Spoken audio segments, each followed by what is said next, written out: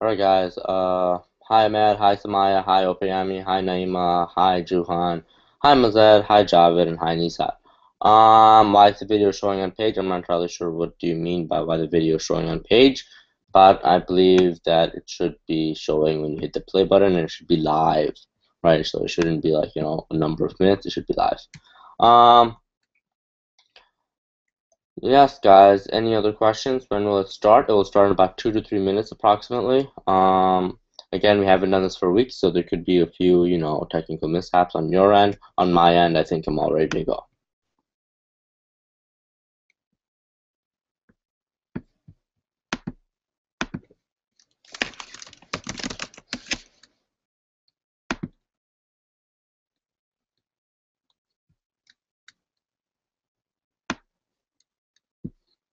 Any other questions, guys, before we get started?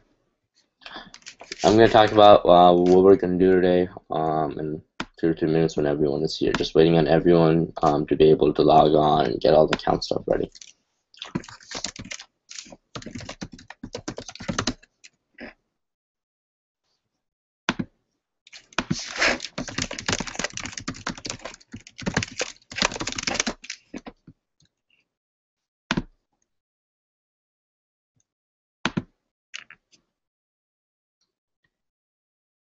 Looks like Nisa logged on, Sanjita, Javed, Mingmore, Shafin, Juhan, Zana.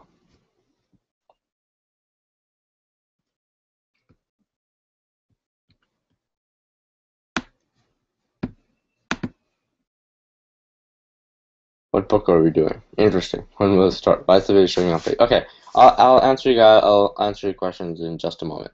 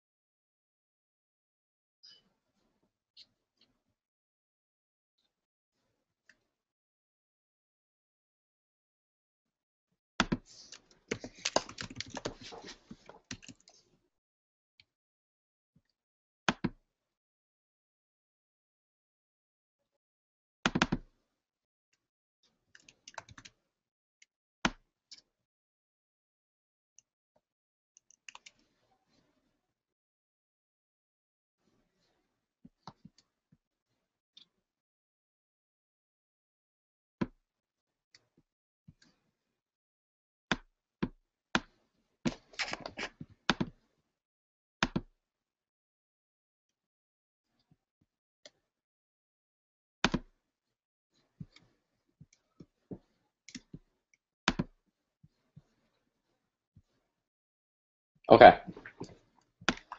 All right. I think everyone is logging on. Mazette is here. Waiting on everyone to log on. So we have what? We have Ahmed, Alpiami, we have Mazed, we have Javed, we have Naima, Samaya, Shafin, Juhan, and Nisa. Okay, so still missing a few people, as in Farzana, Sanjita, Taifor, but I guess we can deal with that.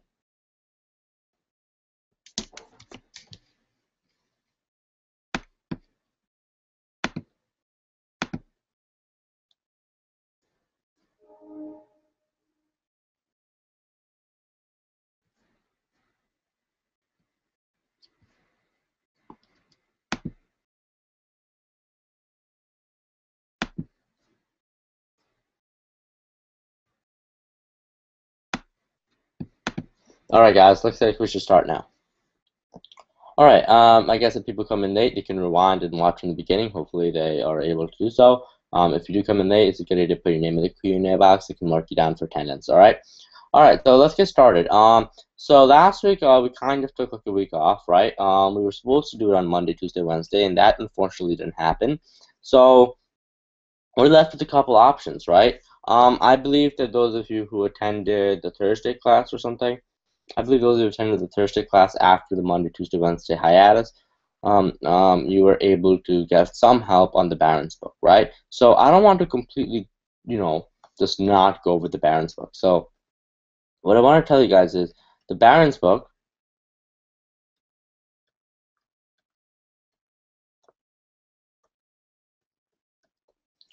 oh, hi, Mingmar. Go over perhaps last 1 to 2 hours, right? Today's agenda, which was the original agenda on the schedule, is the Scrambled Paragraph Handbook, Volume 1. That's this week. Next week, Scrambled Paragraph Handbook, Volume 2. Following week,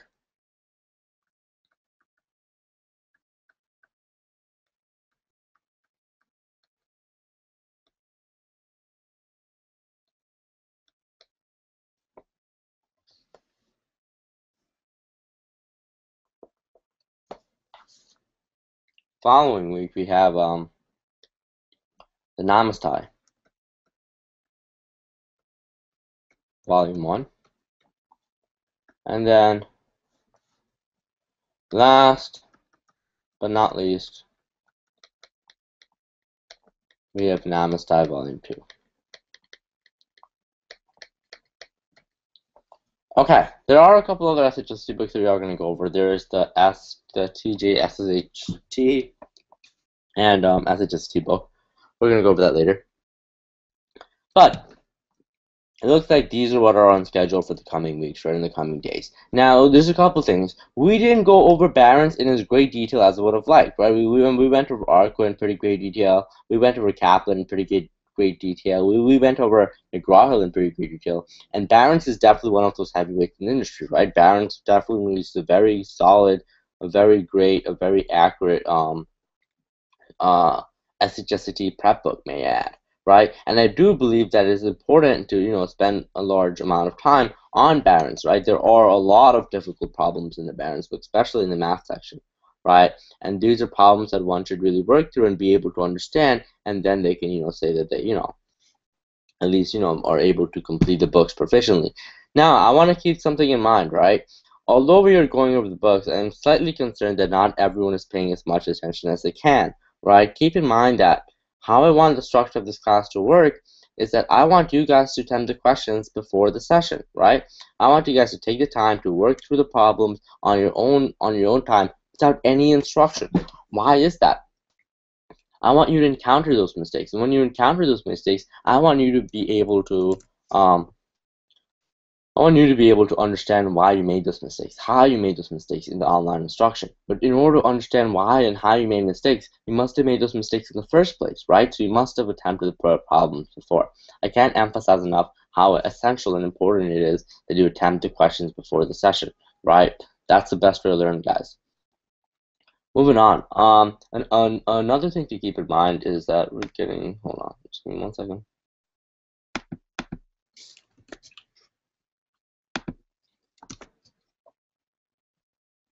Data for share. Okay. So another thing to keep in mind is that we have to be able to review, right? Review is essential. Once we finish a book, doesn't mean we're done with it, right? I guarantee you, if someone pulls the ARC book and I pull the ARC book right now, and I give you guys like problems, not all of you will be able to do them, right? You have to review. So after we finish the session, then review. Guess what? 1 week from then, when we do the new book, then review. 2 weeks from then review. You have to review the books. You have to be able to do every single question in the book. Got it? It's not enough just to go over the book in the 12 hours that we do and then just put it on the side. No, review. You ideally have to read these books 2 to 3 times before you can say that you've mastered all the questions. And in those 2 to 3 times, you have to make sure you pay attention to each and every question they don't understand. It is highly essential that you don't, just forego one of the questions because it looks difficult or anything of that nature. You have to be able to do all of the questions. Now today, I'm going to spend the last 1 to 2 hours going over the Barron's book, but if anyone has any questions in the McGraw-Hill book, or the ARCO book, or the Kaplan book, I can pull that out as well, right? There are answer keys for each of the books, and they do an okay job, if not great job of explaining the question, right? But you have to be able to proactively go through the answer key, make sure you understand the question, and then move on. Got it? You cannot just, just do the books and then, put them on the side until the test. No, review, review, review. Review every day, review every week, review every month. Got it, guys? You should be reviewing. Even though we're going to start the Scramble Paragraph Handbook today, you should be reviewing the Barron's book. You should be reviewing the RQM book. You should be reviewing the Kaplan book. You should be reviewing the McGraw-Hill book, and really making sure that you can undo all of the problems with ease. None of the problems should give you difficulty. It's very important that you do review all of your work in the past following weeks. That's the only way to improve. You have to know you can do it by yourself. Just me showing it to you online via session or at the center doesn't matter. You have to be able to reassure yourself that, hey, I can do this without anyone. I can do this on my own. And guess what? Why is that important? Because on the test, you can be doing it on your own. Alright guys, if you have any technical difficulties, please use the chat feature. And this time I'm going to go into the, so if you have any questions, just use the chat feature, guys. I'm going to start teaching, alright? I'm just making sure that all my comments, sorry I'm late. Hi Tifer, sorry I'm late. Okay, no problem, Tifer. If there's any questions, guys, use the chat feature. You can use YouTube, whatever it is. Those of you who use the YouTube comments, you tend to do everyone a slight disservice by doing what? What am I gonna say? Oh, because when you comment, it emails everyone, but that's not such a bad problem, I guess. I guess people can deal with it. Okay, today we're gonna be going over the Scramble Paragraph Handbook Volume 1. Now, unfortunately, I didn't scan the cover like I usually do, but this is the green one. I did get the Scramble Paragraph Handbook. Scramble Paragraph Handbook Volume 1. That's what we're going over today. It is the green one, not the blue one. It is the green one. I mean, I didn't get a Scramble Paragraph Handbook. Well, then just look on today, right? You can get one when you're at the center. We have like multiple copies. Right, today, if you don't have the Scramble Paragraph Handbook, you should be looking on, but you should be trying to getting yourself a copy ASAP, right? Again, keep in mind you have to do all of the books in order to succeed on this test. You have to be able to work through them quite diligently as well. The one we're doing today, I'm just going to pull up a picture just in case anyone, is a little bit confused.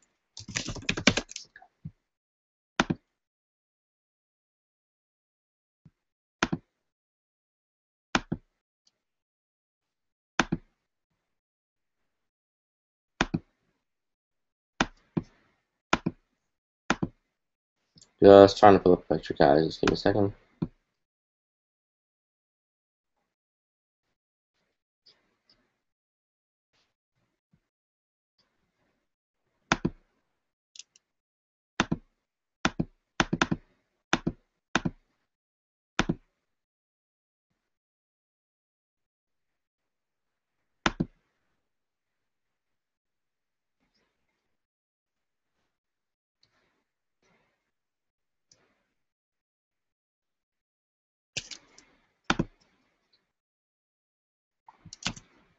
Alright guys, we are doing this one.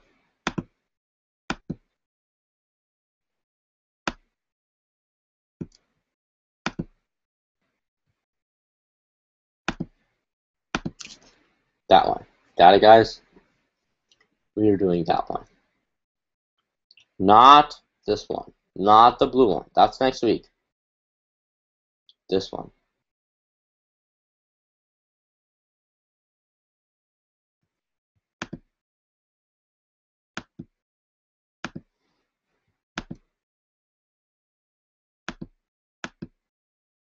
Alright, let's start.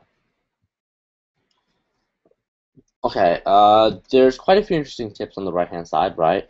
Practice, practice, practice. Yes, guys, they are 100%. I have to agree with advice. Advice, yes, you have to practice. You have to be able to see the trends. You have to be able to see the transition words. You have to be able to see the pronouns. You have to be able to see the definite articles. These things come with practice. Got it? People can teach you it the first time, but in order to really get better, You really have to do some practice. All right, I tried to put the mic a little bit closer. There should be a little more of that boom effect, but we'll see. All right. Now, so yes, practice, practice, practice. Make sure you do some practice. Always practice. Practice is always great. Okay, moving on. Over here, they give you some examples of how to do the work, and they give you things to look at, and they do give some really helpful tips. Transition words, right? What are transition words? As in the although, the however, the instead, the although, the however, the instead, and they kind of say these are relationships between sentences. If one sentence says something and another sentence says pretty much the opposite, obviously a however is going to go between there, right? You have to be able to notice those trends. Repetition, yes, the repetition of names, places, actions. So usually you can tell that in a grammar paragraph, a general trend is, let's say you have two clauses and you have another two clauses. The latter clause on the first sentence is going to link to the first clause of the next sentence. Moving on, pronouns, yes, right? Oftentimes, this or that, right? They're called relative pronouns, and they can refer to previous sentences, right? Or subjects in previous sentence, right? Previous sentences, and you have to be able to look out for those. Got it, guys? Have to be able to look out for those. Another thing that didn't really go into, well, okay, introwords, yes, the first pizzas, right? We know that when a sentence has the word first, and obviously it's a great thing to have. Conclusion words, I like calling these legacy sentences. Right, pretty much sentences that give a legacy of what the product is or who the person is or what the historical event is. Pretty much give us the historical background and everything of that nature. Basic advice, do these last. I don't know if I'd agree with that. I think that's really subjective. I think everyone does it differently. Some people do them first. I really don't think there's any special thing about doing them last. Work slowly, obviously, yes, accuracy is important. You don't get partial credit, so write everything down. Something a lot of you don't do. Writing everything down is like a real benefit. Got it, guys? I don't know why you don't do it, but writing everything down really helps. You make pairs, you underline stuff, you box transition words. That's what you do, guys. That's what makes you better. Trust your instincts. Yeah, they make it harder than it is, but it's not really that hard, guys. All right. Now, grammar paragraph test 1 to 20. Now these are fun. We're going to be going over them. Oh, just for a little treat. Let's just try them, right? Let's do paragraph 1 and 2. Let's see how we do, right? By ourselves, right? So just put your answer in the Q&A box when you're done. All right, let's just try these by ourselves. So I'll just do numbers 1 and 2 in test 1. Let's see how we do, just when we begin. Obviously, after 100 grammar paragraphs, we should perform a little bit better.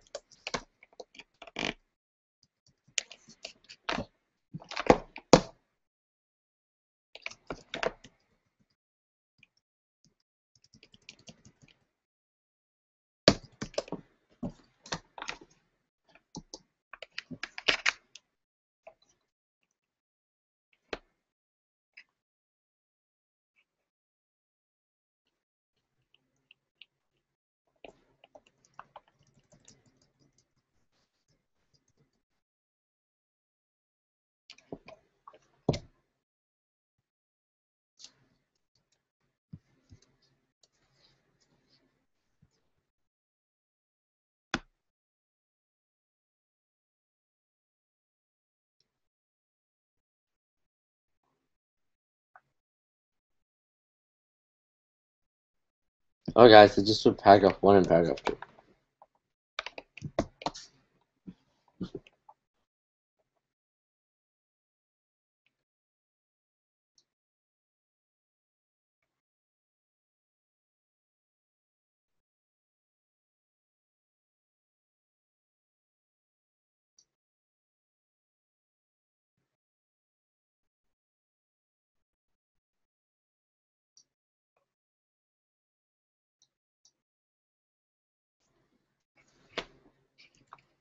Those of you who said SQTUR are great, right? SQTUR is the correct answer. Good job, right?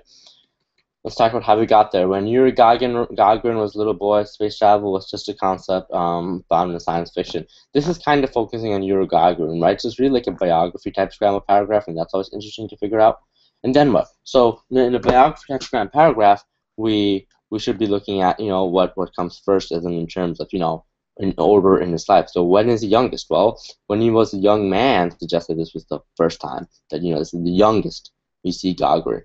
So Gagarin began his training to become a cosmonaut, which is the Russian term for astronaut. After S, well, what continues on with the fact he's a cosmonaut? Well, Q. See, as a cosmonaut, over here it says he became a cosmonaut. So here it continues on with his life and saying that, he's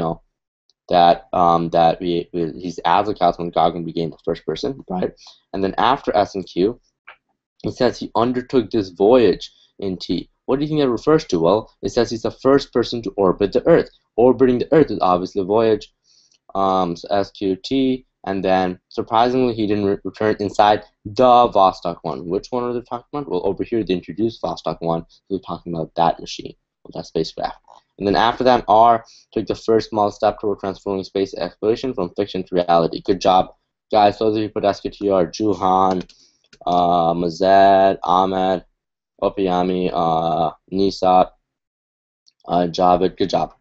Good job, guys. Let's move on. Let's do the next one, paragraph 2. Good job, guys. Those of you put SQTUR.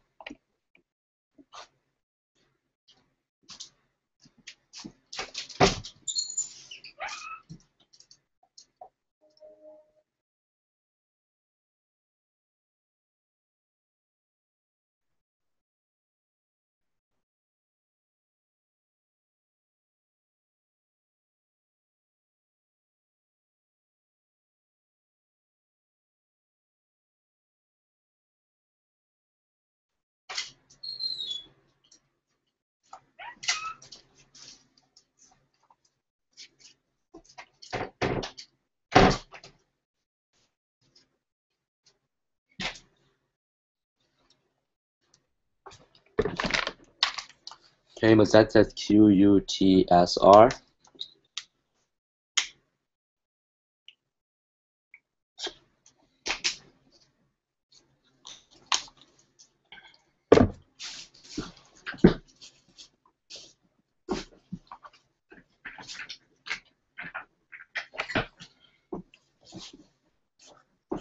Juhan QUTSR.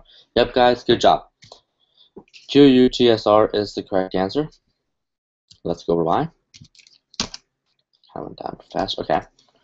So what do we have? We have the legend of El Dorado has ignited the imaginations of explorers from dreamers for centuries.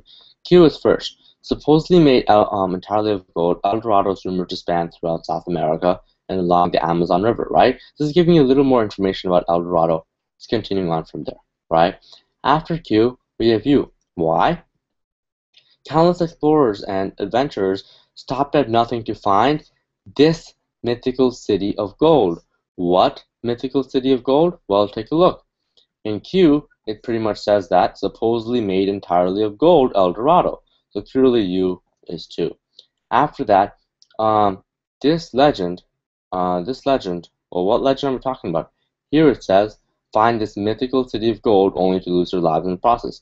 This legend, for which so many died, partly originates from a tribe in the Andes who would cover their chieftains with new gold dust. After T, we have S. Some explorers also found sub-beaches in Lake Guatavita where the natives had thrown their valuables to appease the gods. What is this referring to? Well, in T, it's talking about the tribe in the Andes who would cover their chieftains with the gold dust. And then after that, R says, it is no wonder that El Dorado is now used. Now used. That's the legacy sentence, guys. Now used, right? And that's why it should be last. 5th. Good job, Alfayami. Good job, Ahmed. Good job, Naima. Good job, everyone. Alright, guys. Moving right along, right? Let's do paragraph 3 by ourselves. Let's do it. Come on, guys.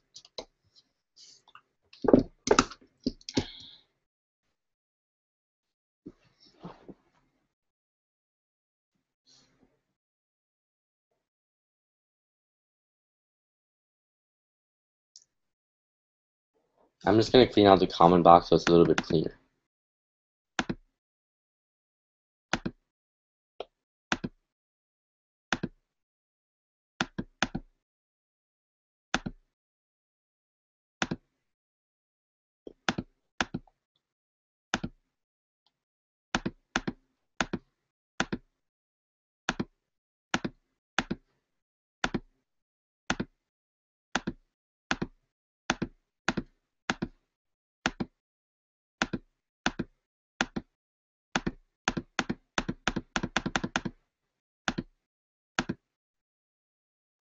Alright, I've cleaned up the comment box. When you're done, put in your answer for paragraph 3.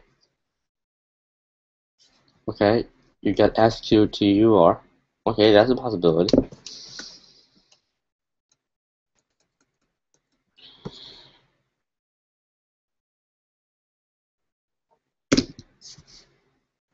Paragraph 3, QRUTS. Okay, Java says QRUTS.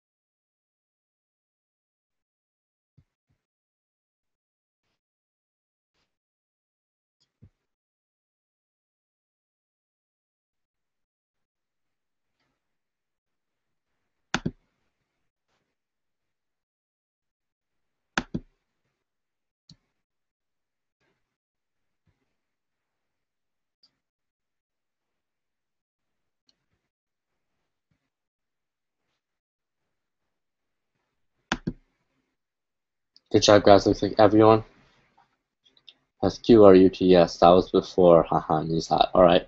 Looks like everyone has looks like everyone has QRUTS for paragraph 3. But let's try to work on paragraph.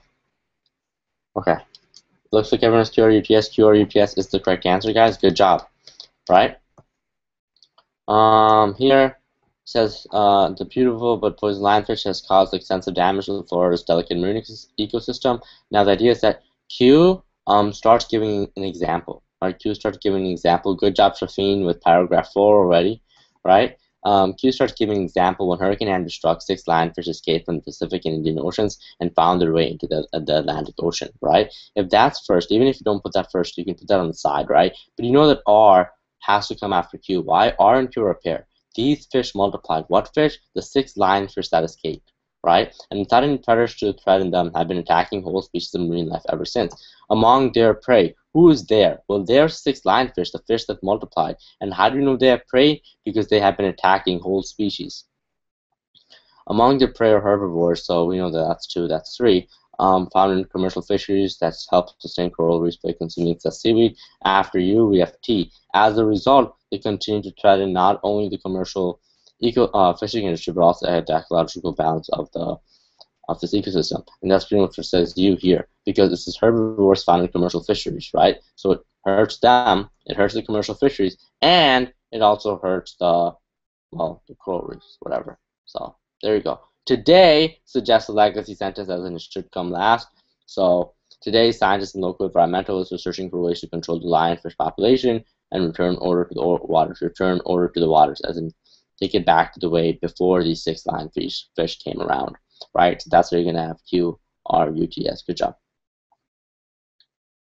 Good job, Juhan, Mazad, Naima, Ahmad, and Javed. Alright guys, let's move on. Paragraph 4. I believe Shafin has already blurred out the answer, so let's quickly go over it.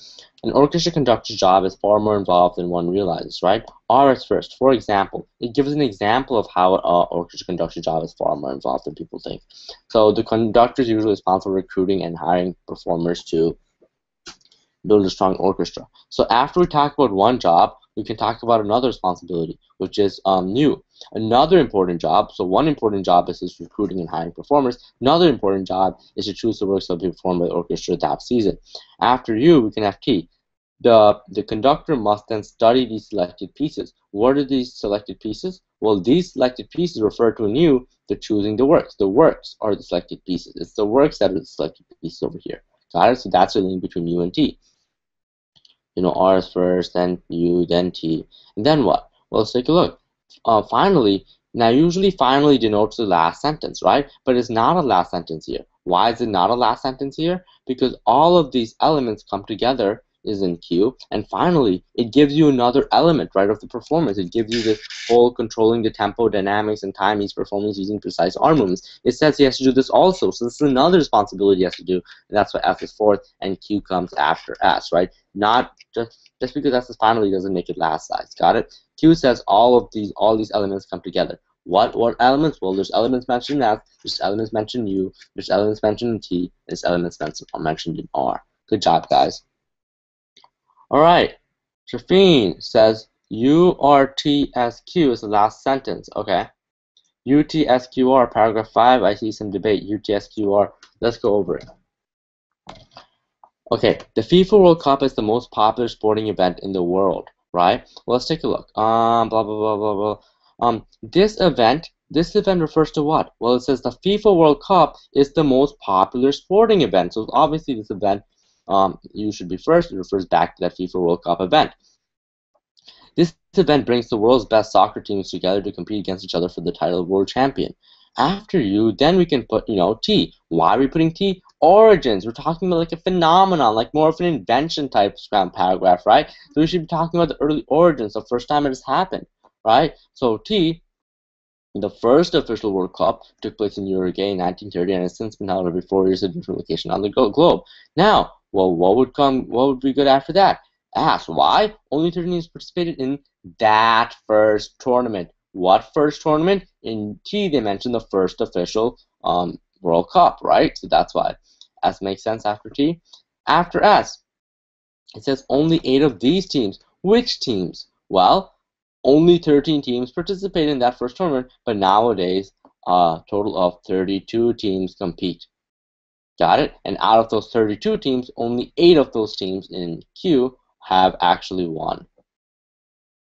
And then 5 would be R. In addition to fostering competitive spirit, the World Cup unites disparate nations by promoting fair play and global mutual respect. So kind of adding on to the fact that that it's not just about soccer. Got it, guys? UTSQR. It's a nice sentence. We did this already in the Scram Paragraph Bootcamp. Typhoor, you are correct. Typhoor, congrats on being part of the Google Q&A.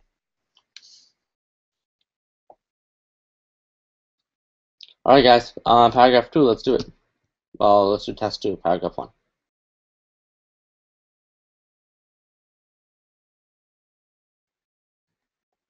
Javed, it's not going to be TU because this event doesn't talk about the first official World Cup. This event is not equal to the first official World Cup, right? Javed, keep that in mind. Why is it not equal to the first official World Cup? Because this event brings the world's best soccer teams together to compete against each other for the title of world champion. It kind of suggests it's a recurring event rather than one specific event that happened in the past. U refers to the event in the topic sentence, not T.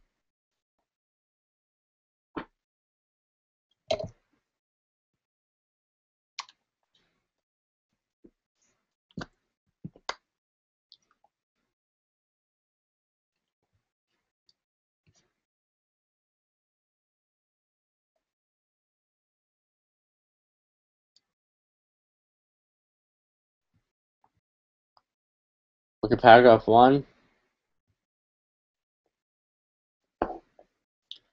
I think Mazette says SRUQT. Good for everyone else. Javed also.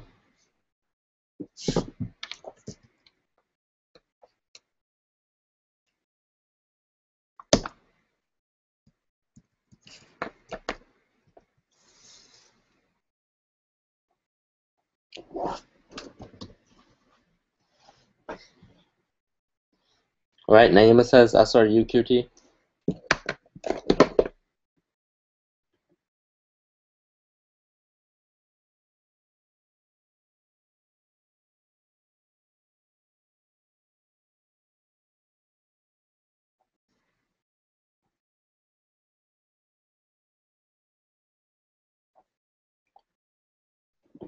Juhan got SRUQT.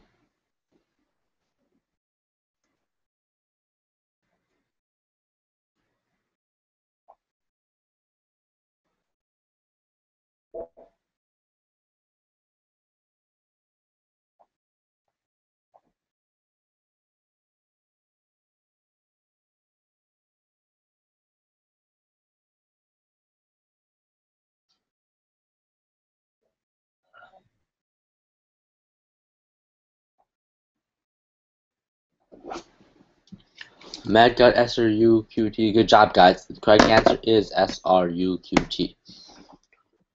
Alright, let's take a look at why. So we know what. Ants have an astonishing ability to communicate with their colonies through chemical release, right? So, well, you kind of have to think about this, right? So we know what. This type of communication refers to what? The ability to communicate with colonies through chemical release. This is called chemoreception. Now let's talk about chemoreception. Where does it talk about chemoreception? 2. It says chemoreception is a process. So it's introducing what chemoreception is all about, elaborating what it's about. So chemoreception is a process by which ants secrete chemicals called pheromones to leave off an aroma that other ants can detect. So after S and R, we can have U. In doing so, doing what? They secrete chemicals, secreting chemicals that leave off an aroma. They leave behind a pheromone trail. Well, clearly over here they're just dropping pheromones. So S, R, U. And then what? Well, that enables ants to retrace their steps and allows others from the colony to follow the lead. After you, what can we put? Animals use this scent to identify members of their own. Well, what scent are we talking about? Well, the scent that's talked about this pheromone trail. After that, 5 depends on effective and orderly systems such as this communication method. Got it? So a good legacy sentence summing up why, summing up the information that's stated in the passage. Okay, QSUTR paragraph 2. Juhan says that.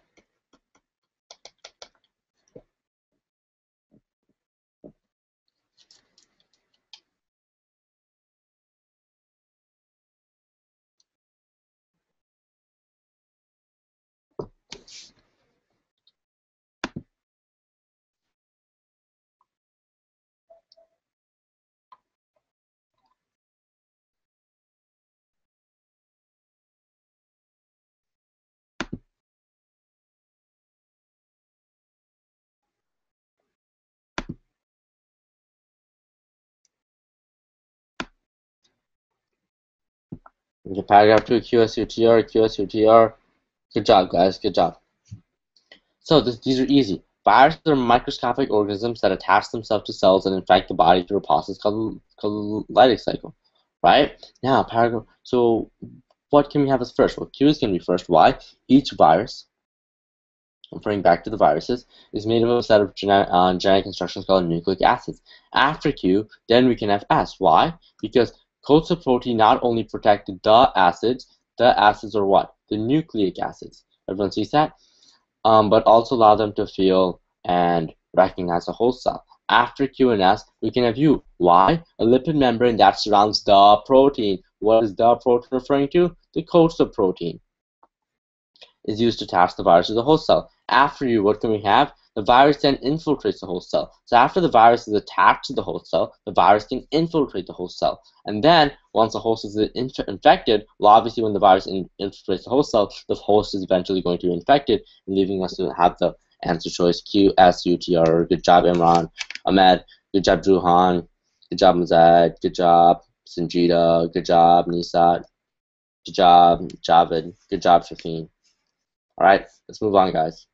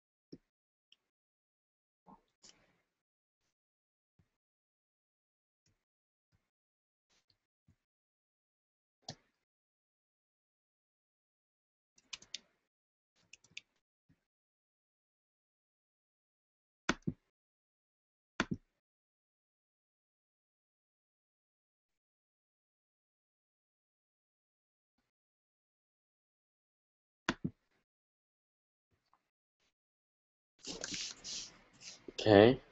Let's see if we have answers. QSURT, QSURT, QSUTR. Okay, let's talk about it. So, Anna Mary Robertson, also known as Grand Moses, began her painting career at the age of 76. Q sold his first because she sold her first paintings, right? This is when she started, obviously. It doesn't say she learned art or whatever. So she sold her first paintings at the local county fair and displayed others at a local drugstore. After Q was asked, one day vacationing art dealer Lewis Calder stepped into the drugstore and bought up her entire collection. The drugstore. What drugstore? The drugstore where she displayed her stuff, the local drugstore. So S is second. After S is U. Calder, who is Calder? Calder, Lewis Calder. Lewis Calder is introduced in S and is referenced in U. Calder showcased her works in an exhibition at the Museum of Modern Art. After U, what can we say? Well, after U, we're going to have T. She remains one of the most she remains one of the most famous American folk artists of the 20th century. Versus, let's look at another one. Afterwards, Gamma Moses became a household name and went over to produce 1,000 works before her death. Right? Now let's take a look. You see over here, afterwards, Grand Moses became a household name. Well, after what? After Calder showcased her works, right? So it makes sense that R would be fourth and T would be fifth. She remains one of the most famous folk artists in the 20th century, suggests a nice legacy sentence. Got it, guys? Pretty much illustrating her legacy in the final years of her life. Got it, guys? Q, S, U, or T is the correct answer. Let's move on. Paragraph 4.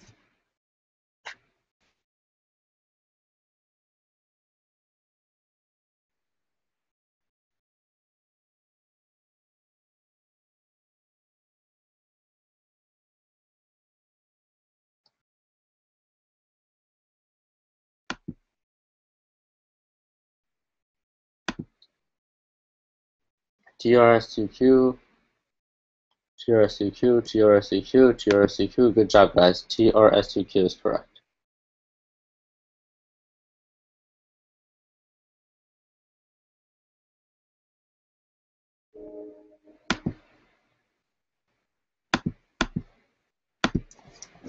Alright, so that looks good. Let's just go on to paragraph 5. Let me know if you have any problems with paragraph 4.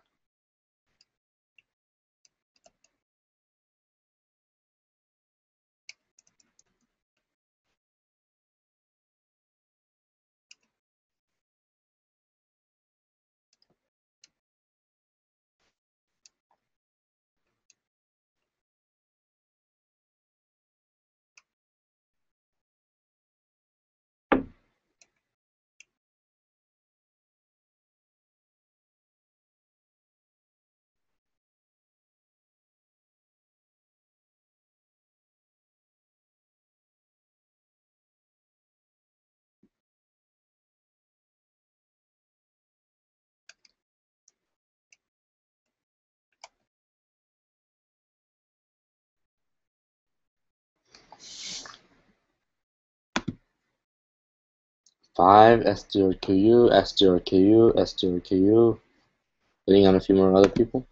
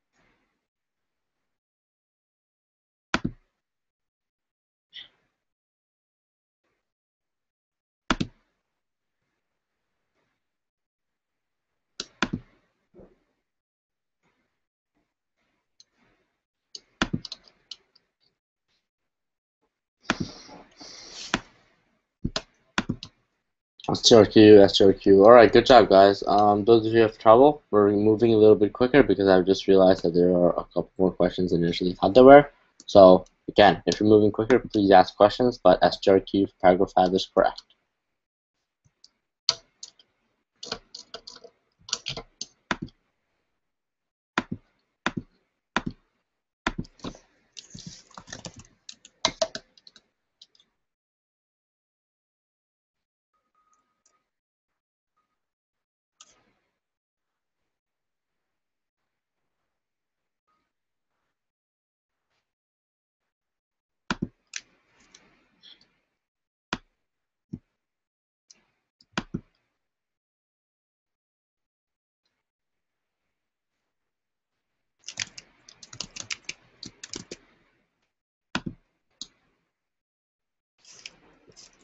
Alright, guys, you should be working in paragraph 5, right?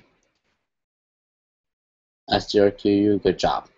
It looks like a lot of people put STRQU. Good job, guys. Alright, Ahmed, Juhan, Naima. I don't think Muzad put that for paragraph 5. Alright, good job. From those of you, I expect Java to participate, Type 4 to participate, Nisa to participate, guys, Sanjita to participate. Oh, Sanjita did participate. Yeah, guys, no one should get lost in the mix. Let's do number 1. Alright, let me just clean out the...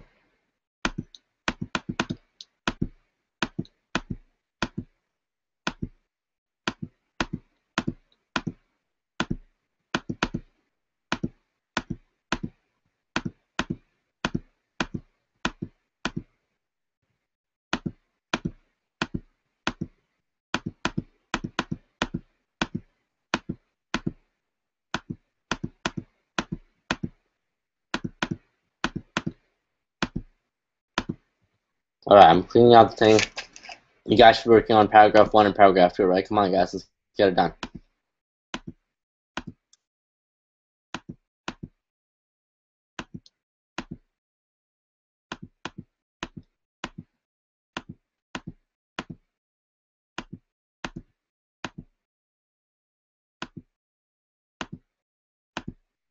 Alright, guys, let's get it done.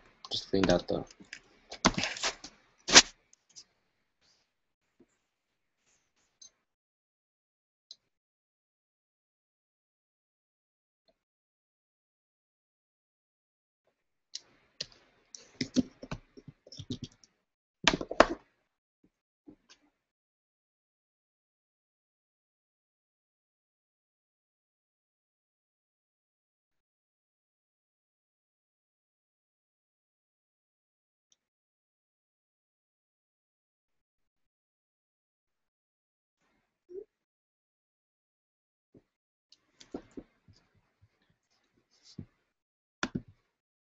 One, SRUQT, SRUQT, waiting on a few other people.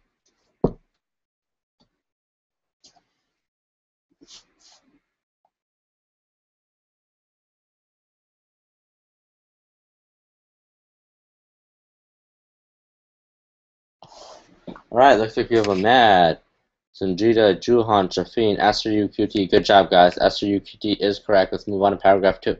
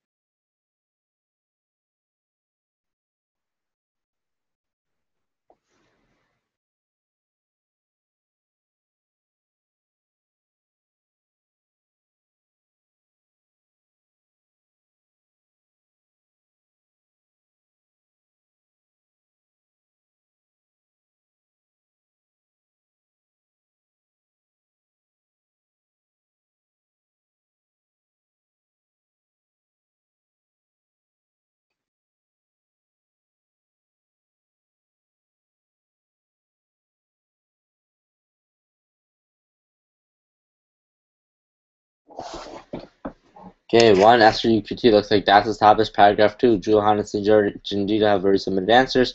RQSTU.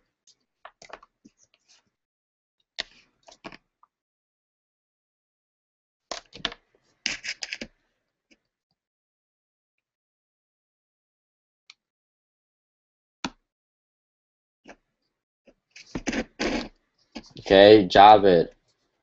Imran. RQSTU, alright. Keep going, guys.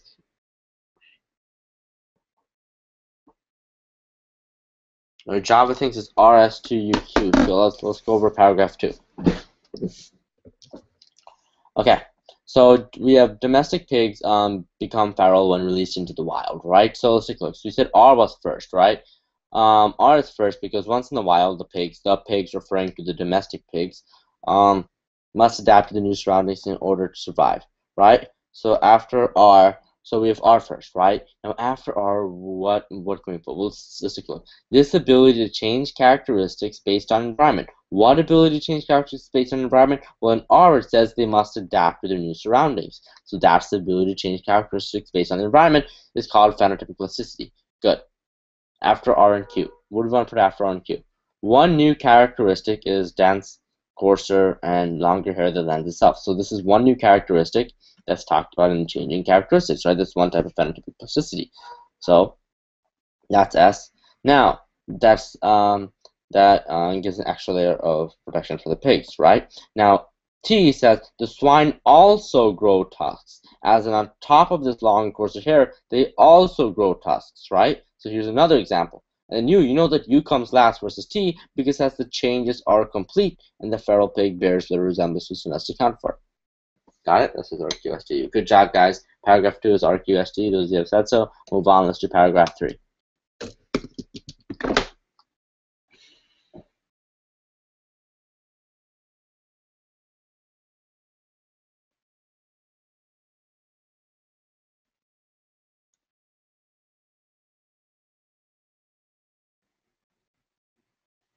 Okay, Naima says paragraph 3 is UTRSQ.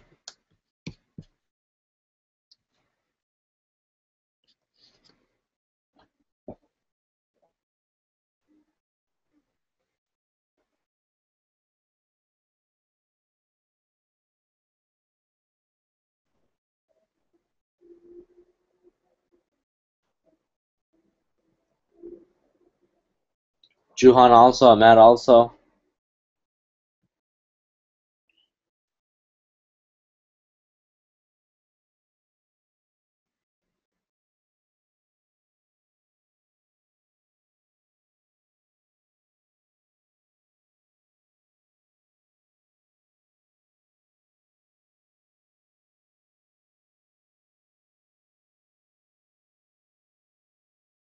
Javed also. Alright, good job, guys. Paragraph 3 is UTRSQ. Let's move on. Paragraph 4. Good job, Sanjita. Good job, Javed. Good job, Naima. Good job, Juhan. Good job, Ahmed.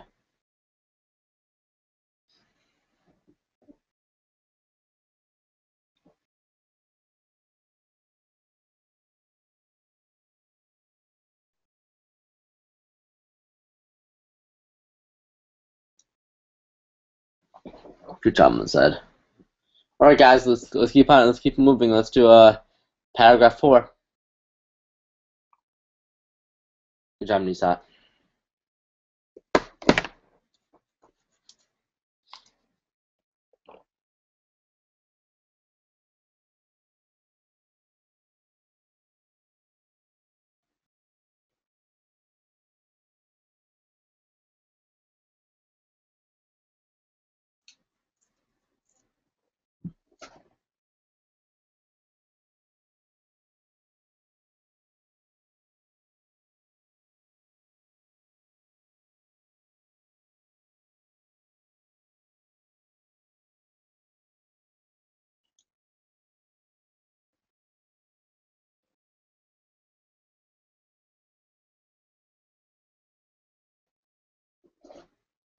Okay, Juhan says QURTS. Sanjita says Juhan says QUTRS, and Sanjita says QURTS. So let's just quickly go over that one, right? Benjamin Banneker was an African-American astronomer, surveyor, and just give me a second, guys. Something just popped up. Let me just close it really quickly. All right. So let's take a look. Benjamin Banneker was an African astronomer, surveyor, and mathematician. Right now, okay. Well, we know here this is getting a biography type kind of paragraph, so we should be talking about earlier years, but it doesn't really say that.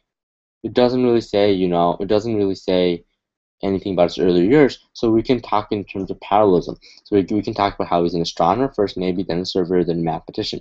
Q, his astronomical abilities were such that he correctly predicted the time and date of a solar eclipse. After Q, we can talk about his surveying career, which is Mu. His surveying career came about when George Washington appointed Banneker to a committee that mapped the boundaries of Washington, D.C. After Q and U, then we can then we have a couple options, right? So we can have R, why? Because he says over here he mapped boundaries of Washington D.C. He's continuing on, right? He later, after he did the surveying, after this astronomical ability thing, he later went on to create the Farmer's Almanac. And whoa, I saw Farmer's Almanac sometime before. And T, it says naturally Banneker calculated all the information included in the almanac himself. So he did everything in the almanac himself. What almanac are we talking about? Well, in R, they introduced the Farmer's Almanac, right? Almanac. So I don't know how to pronounce it. So we have T, and then we have S. The son of a former slave also left a stamp on American history, using great intellect to put forth some of the earliest arguments against slavery. Another thing he did, a great legacy sentence. 5 works beautifully. Good job, guys. Well, S works beautifully. Okay, moving on, paragraph 5, let's do it. Yep, QURTS, Juhan went a little bit too quickly, and then Mazad, good job. All right, guys, let's do paragraph 5. Come on.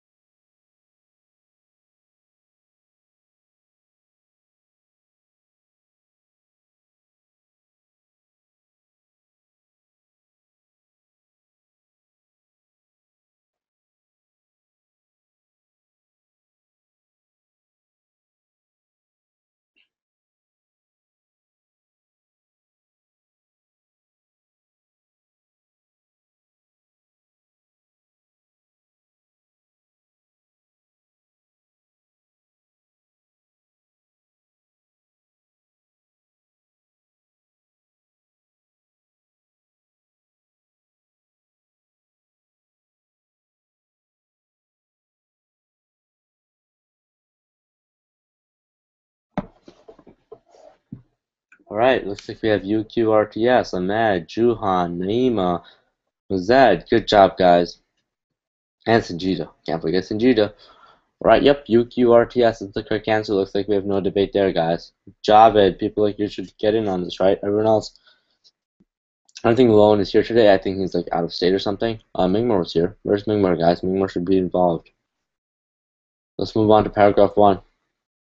We're going to take a short break at 12:30, and we're probably going to take another one at 2. Right? So I give you guys a break every 1.5 hours. All right, let's move on to paragraph 1 of test 4.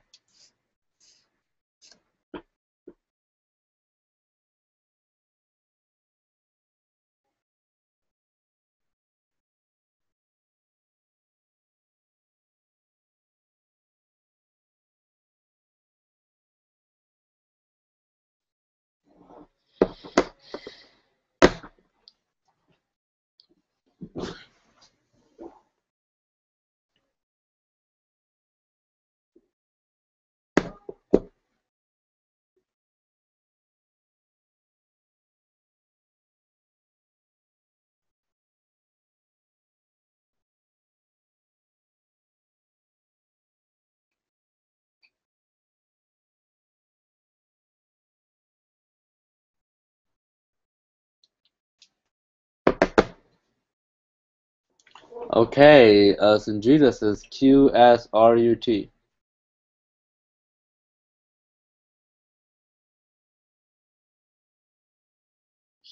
QSRUT.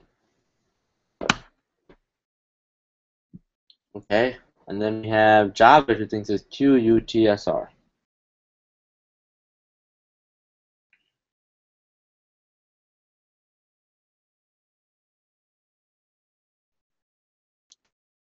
You do not think much turns on these on. Well, we'll see. And then we have Juhan who thinks it's QSRUT.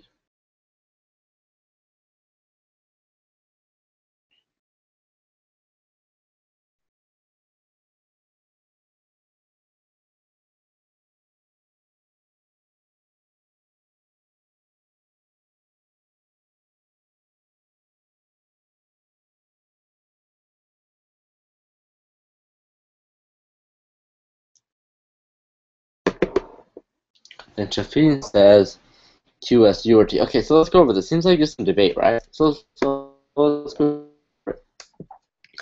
The South African stiletto snake is known for its strange features and clever hunting techniques, right? So we have a couple interesting options here. Its name that's a good first sentence because it refers to the South African stiletto. Refers to snake's thin fangs that resemble stiletto blades, right? After Q, we can put S. The fangs. What fangs? Well, the is a definite article, so referring to something specific, which are the thin fangs. The fangs are retractable, and since their mouth muscles push them forward, they do not need to open their mouths to attack. So we know that S should come second. After S, well, now we have these other three letters, right? Let's try to build a pair. So let's take a look. Well, we have U. Once the target is spotted, the snake rises from its underground lair to mount an attack.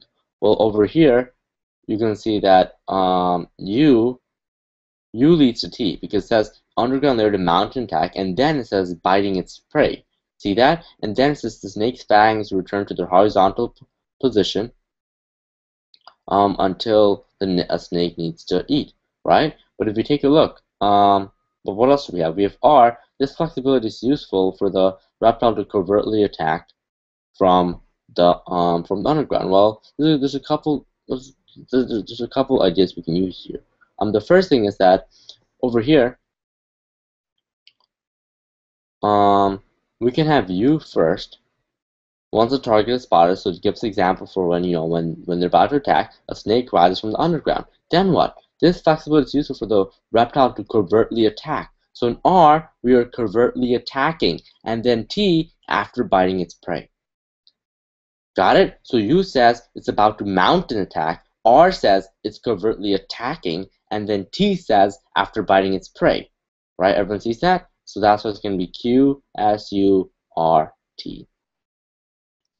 Paragraph 2, let's do it.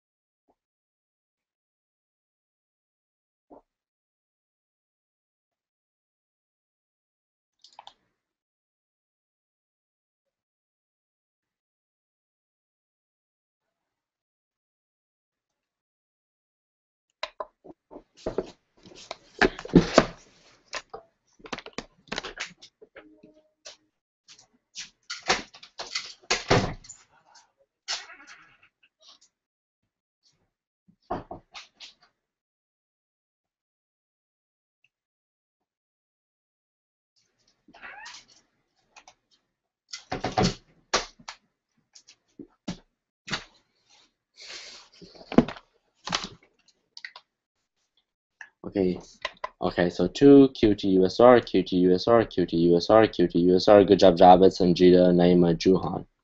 Alright guys, let's move it on. Let's move on to paragraph 3.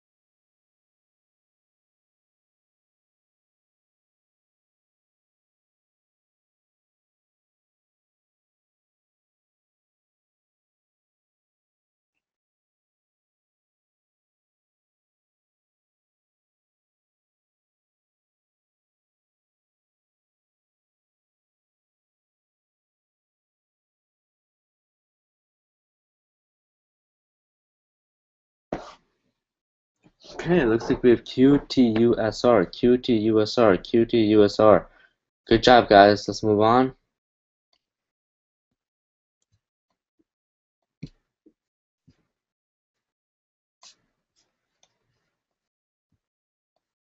To paragraph 4, guys. Come on.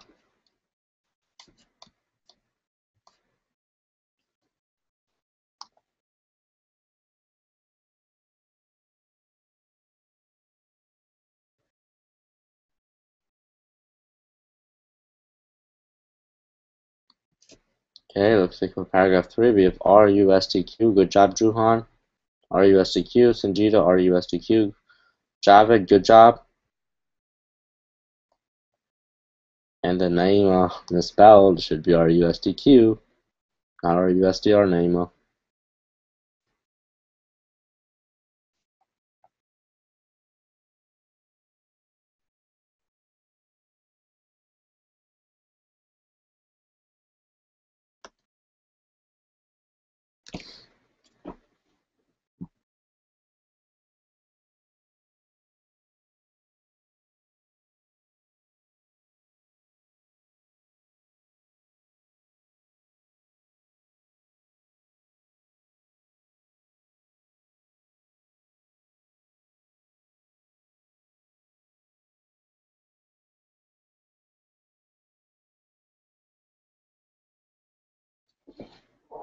Good job, RUSTQ, Ahmed. Alright, guys, looks good. Let's move on to paragraph 4.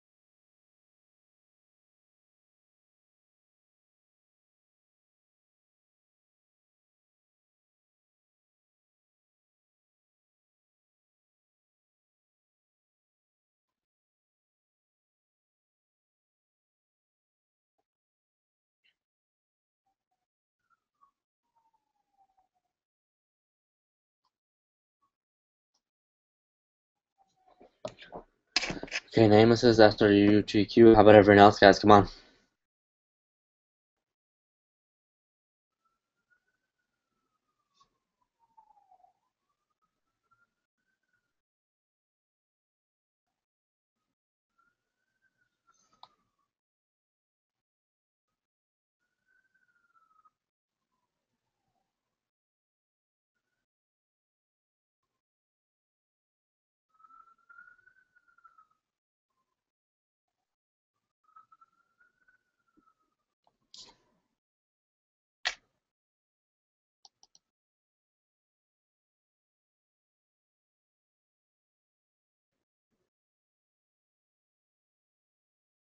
Okay, S for UTQ, S for UTQ. Ahmed, Juhan. How about everyone else, guys? Come on.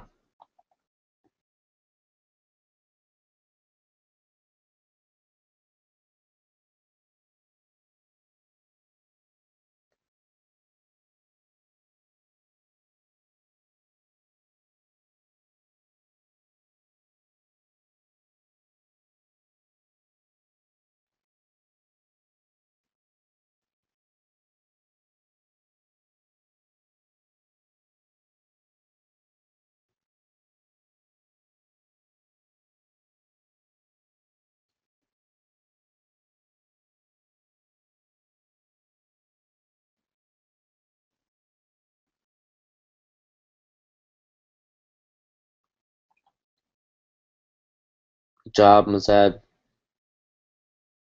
job, Shafin. All right, paragraph 5. Juhana has already declared to be RTSUQ. Everyone else?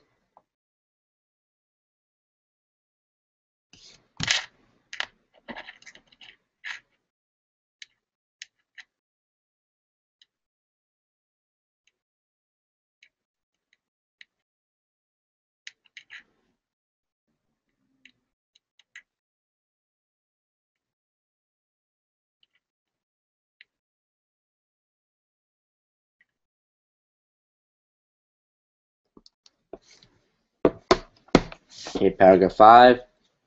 RTSUQ. Good job, Nisat.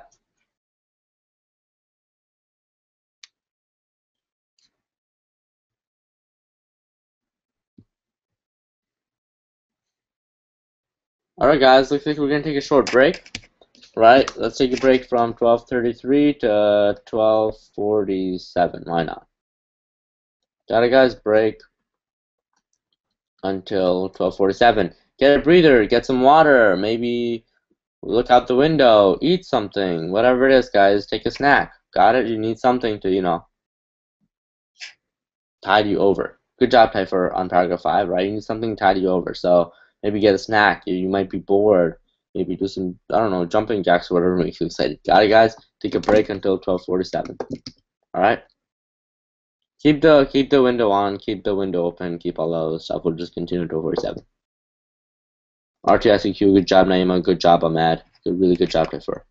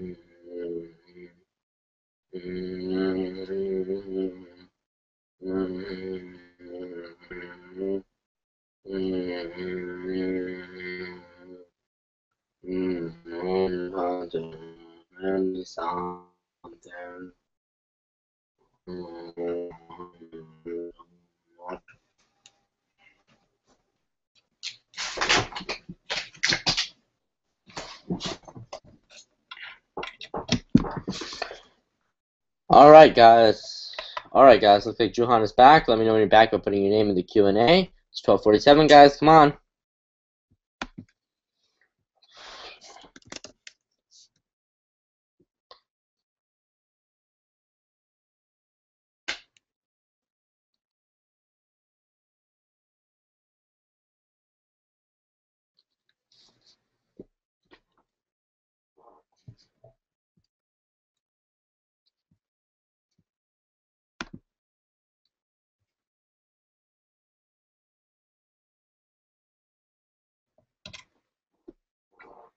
Hi, Tasneem. Yep.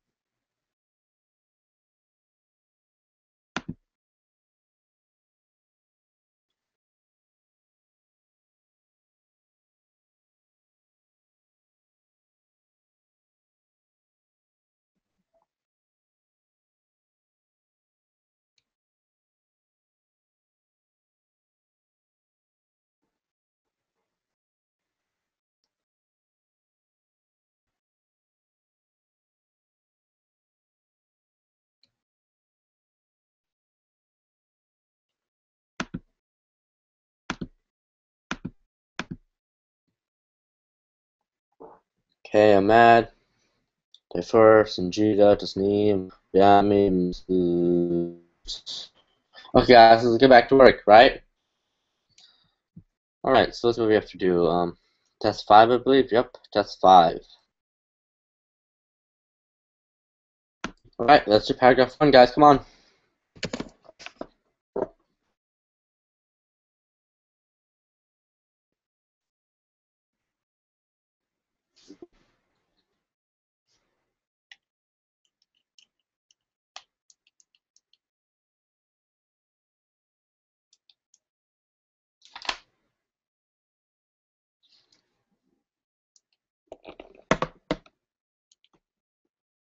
Hi, Naima.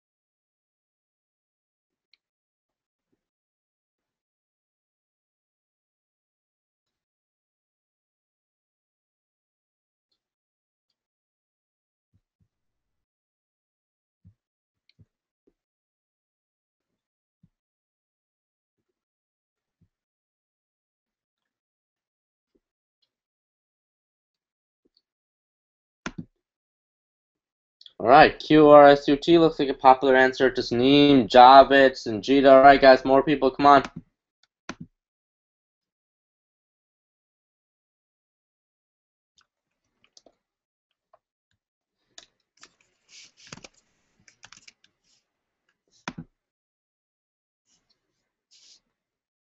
Alright, good job, guys. QRSUT is the correct answer. Paragraph 2, let's do it.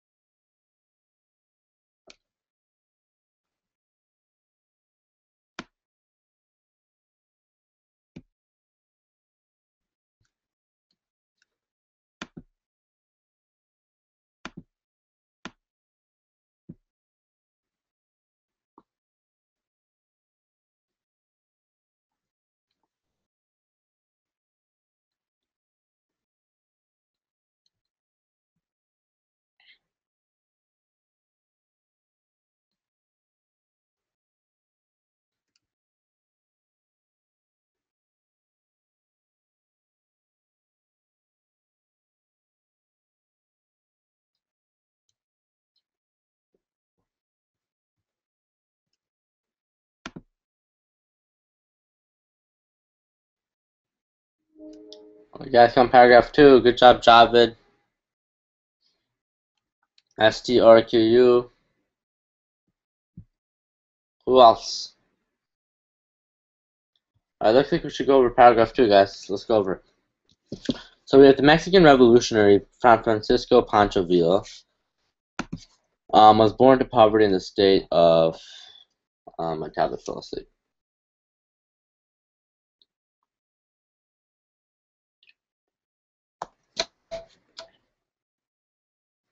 Alright, guys, let's do paragraph 2.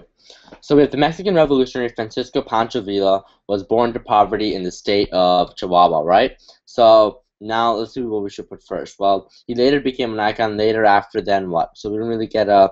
We want like the earliest days. Because this is really based on Francisco Pancho Villa. Well, take a look. It says he was born into poverty in the state of Chihuahua. So that's obviously his earlier years.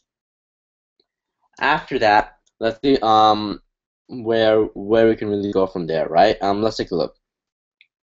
He later became an icon of the Mexican Revolution, spending so much time on horseback. Well, why would he be spending time on horseback? We're not entirely sure about that. R, thanks to Gonzalez. Gonzalez, who is Gonzalez? Right, so that doesn't necessarily work either. But guess what? I believe, yeah. T says what?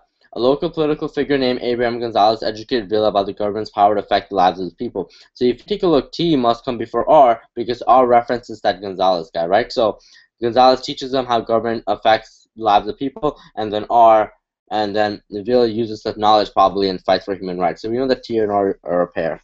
right? Now take a look. We also know what? We also know that you must be the last sentence, right? You must be the last sentence because it says he retains the iconic status in Mexican history. So you must be the last sentence, right? Now let's take a look at everything else. Okay, well, as these circumstances led him to a career as a bandit before meeting a man who would change his life. Whoa, we know a man who would change his life, the local political figure named Abraham Gonzalez. So obviously S introduces that a man is going to change his life, and then T gives us that man. So S comes before T and R, so now we have 3 and 1. Now let's take a look where Q goes. He later became an icon of the Mexican Revolution, spending so much time on horseback that he became known as Center of the North.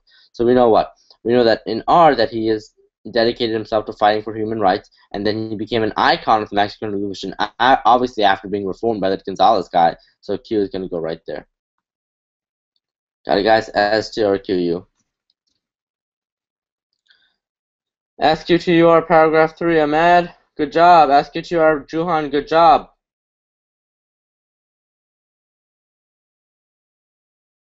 Good job, Ahmed. Alright, let's continue, guys. Come on. Paragraph 3. We have Ahmed saying that it's SQTUR. Who agrees? Who disagrees, guys? Come on.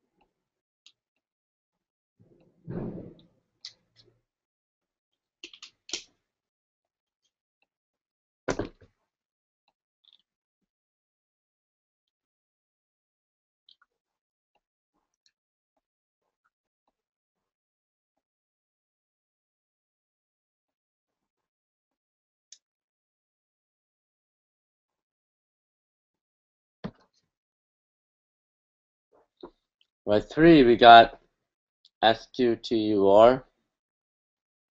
Okay.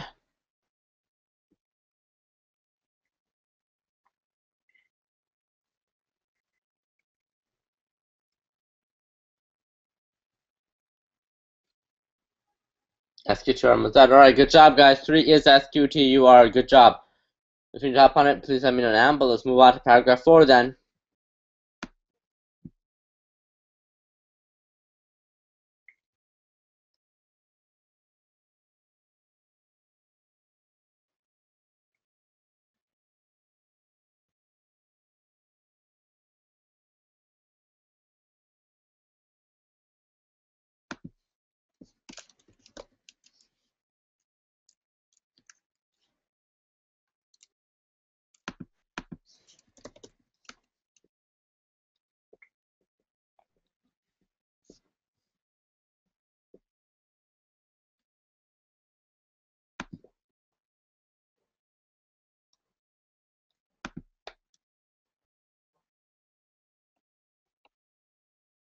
Okay, Naima says QSRTU for paragraph 4. Okay, and so does Shafin, QSRTU.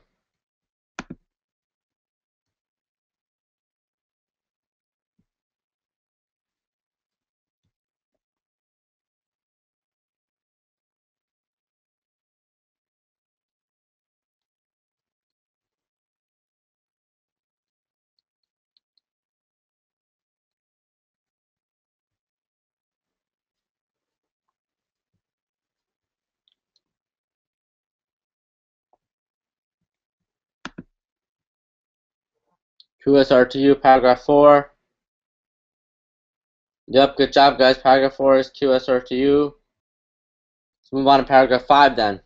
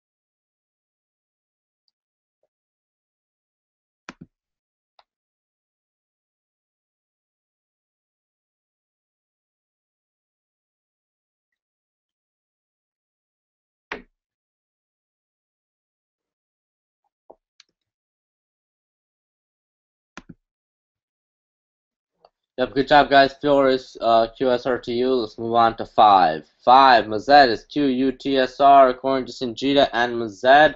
Good job, both of you. Alright, those of you who have, I feel like we're going at a pretty quick pace now, right? So those of you who have done paragraph 4, move on to paragraph 5, make sure you get the QUTSR, right? Those of you who are still on paragraph 3, move on to paragraph 4, make sure you get QSRTU, and paragraph 5, QUTSR. Let me know if you don't, and then we can move on to the next test, which is going to be test 6. Good job, Matt. Good job, Juhan. Good job, Naima. Good job, Sanjita. Good job, Mazad.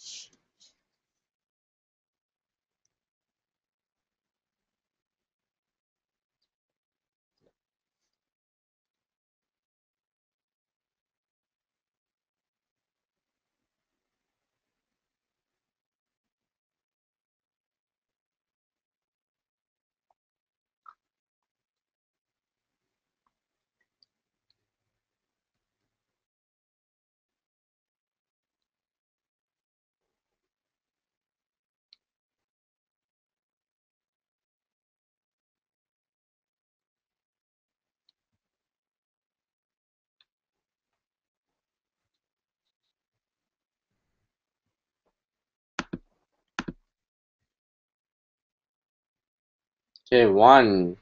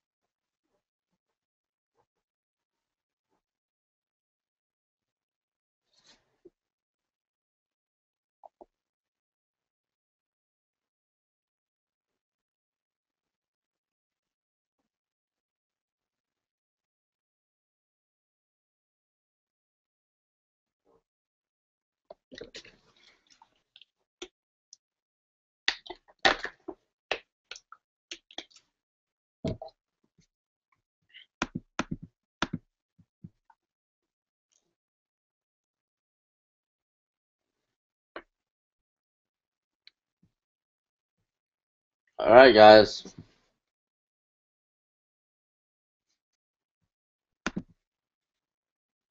Let's do paragraph 6, number 1, guys. Come on. UQRTS. Okay, let's go over it.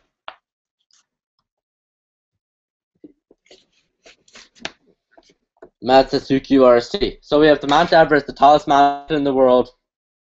It's part of the Himalayan mountain range, right? So U goes first again, talking about the etymology of the name, right? Where it comes from, what it means. Right? So after U, we can say then it was renamed, right? So after we talk about the original name, we can talk about the rename, right? So UQ. After Q, well, what does Q say? When British surveyor George Everest was the first to measure the mountain, right? After Q, we can have R, right? So R says, how there's new measurements being made as technology improved, geographers and mountaineers petitioned for the mountain to be measured a second time. What? Well, they petitioned for the mountain to be measured a second time. Well, over here, you know that Q says it's measured for the first time, right? So it goes very well. U, Q, R. After U, Q, and R, toss, as in because of the petition of, the mountain measured second time, the mountain was actually remeasured a second time, right? Actually measured the second time or remeasured. And then these new measurements, as in the measurements from the second time, this can be QRST. Good job. I'm just going to clean the box so everyone knows who's doing what. Good job, UQRST. Masad, good job.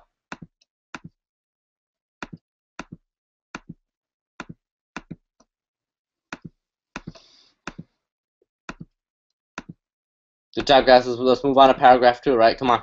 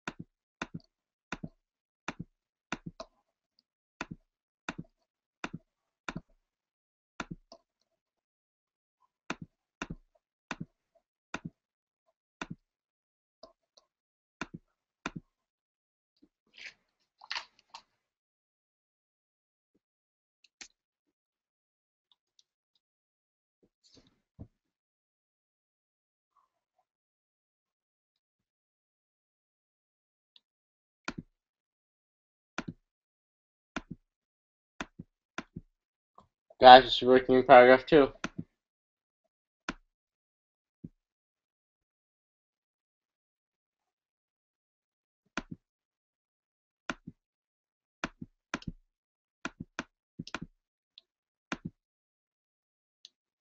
Difficult to clean the box, but it's the best of my ability.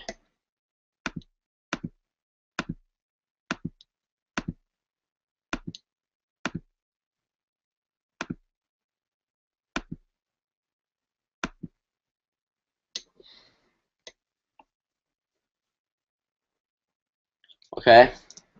This name says TRQSU.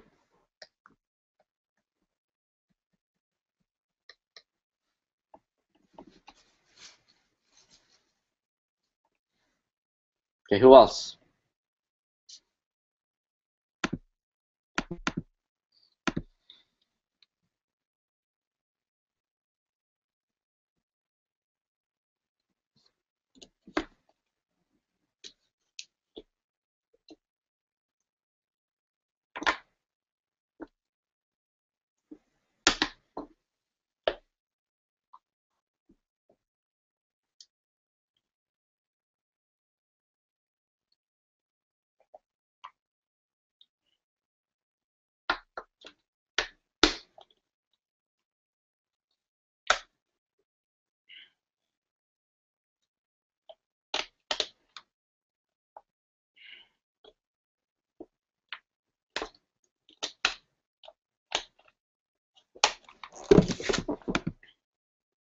TRQSU, TRQSU, TRQSU. Good job, guys. All right, paragraph 3. Let's do it.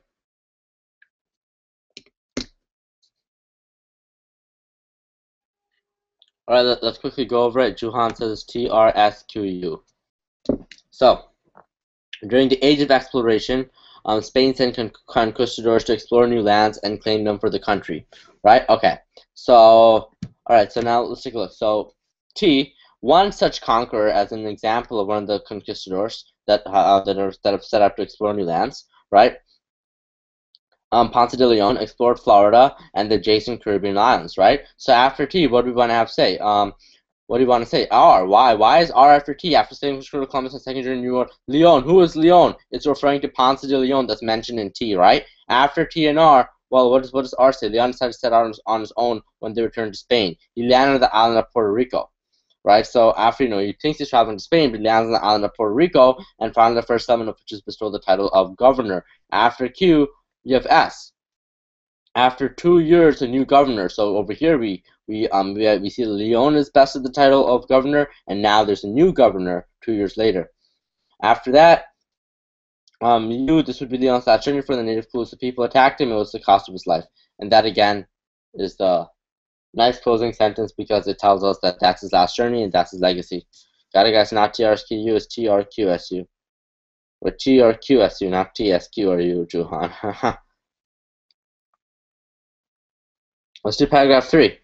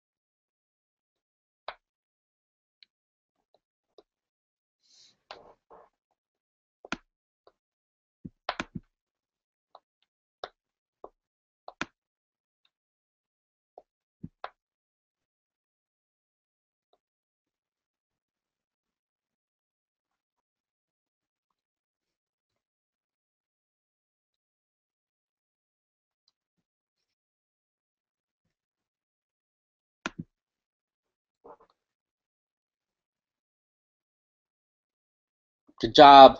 Good job, Naima. RQSUT. Good job, Ahmed. Good job, Tasneem. Yep, Shuhan. Just not too many, but one too many. All right. Good job, guys. Oh, yeah. Good job, Sanjita on TRQSU. All right, those who doing paragraph 3, let's move on to paragraph 4.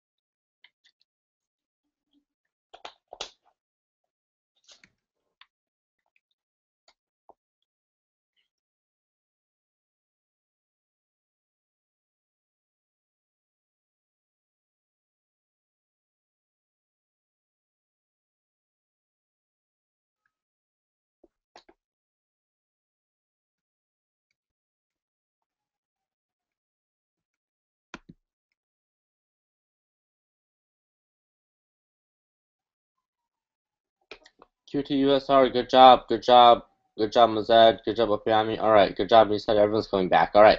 When are we doing the Barons and when can we do the 9th grade section in the back, please? We can do that. Let's see. Perhaps probably tomorrow. If you guys want to go back to the Barons, looks like we're more than on schedule to finish this Grand Paragraphs Handbook quicker than I presume. Tomorrow, I'm going to do a brief review over all the questions in the books probably, right? I'm probably going to do McGraw-Hill, Kaplan, Barron's, right? And we can definitely do the 9th grade section in the Barron's also then, right? So I think tomorrow it's a good idea to, review all the books that we have done for the past couple of weeks, right? So tomorrow would be a good time to do the Barron's and the 9th grade section.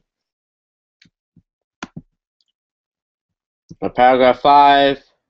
Paragraph 4, people got QTUSR. Good job. QTUSR is correct.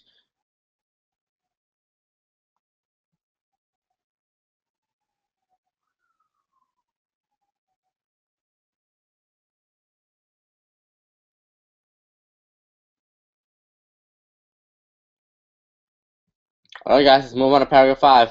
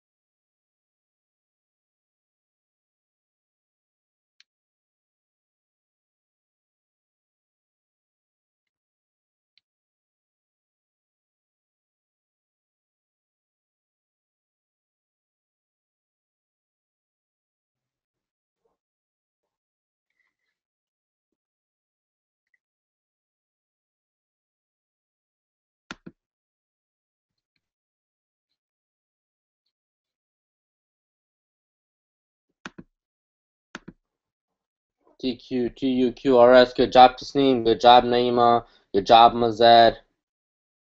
Alright.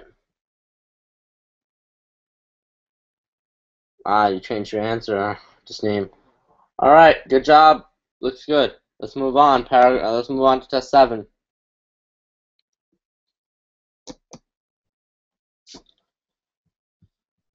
Good job. Paragraph 5. Q, U, or T, S. Not quite. Let's go over it.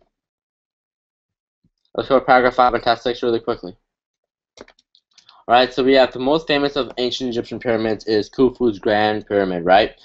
Great Pyramid of Giza. So let's take a look what could be first. It is listed standing free was the tallest tower in the world. Okay. For size. Alright, so if you take a look, T goes before U. Even though U sounds great and U is describing the ancient great Egyptian pyramids, T introduces that. It says it's known for its size as well as architectural genius, and its size is elaborated in U. Everyone sees that, so we see that T and U are a pair. After that, we can say, well, Q and R are a pair because Q says it was really difficult, it was a lot of work, and then R gives an example of how it was a lot of work, right? So 3 and 4, and then 5 is S is a good legacy. This amazing structure continues to draw tourists. Good legacy sentence. Okay, this email is a typo. All right, guys, moving on. Let's do test 7.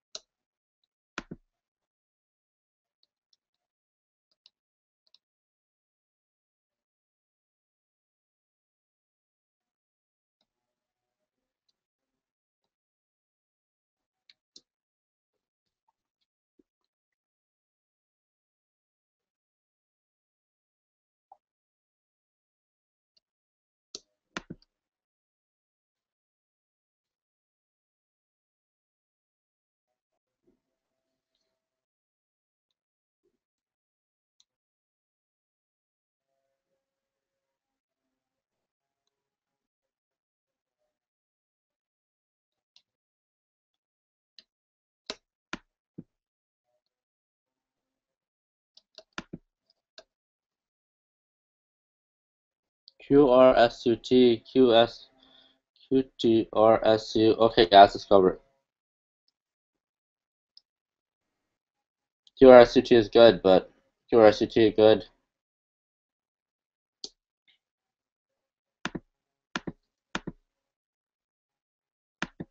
Good job, Juhan. QRSUT is good.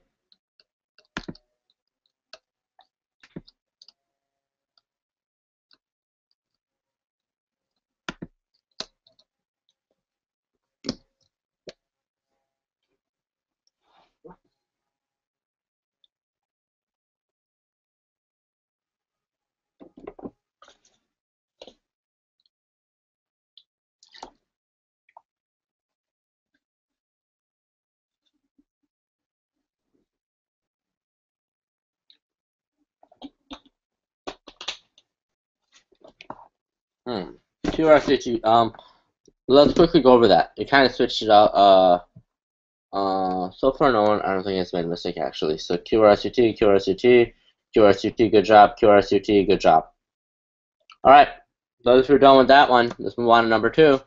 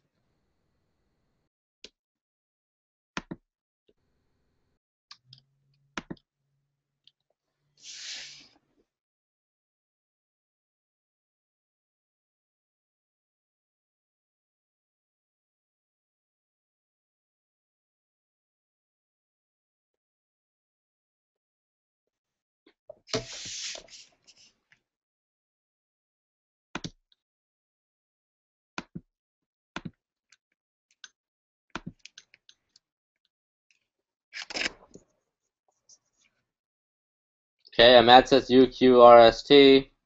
Mazastis UQRST. Good job, Nisa, number 1. UQRST, anyone else, guys? Come on.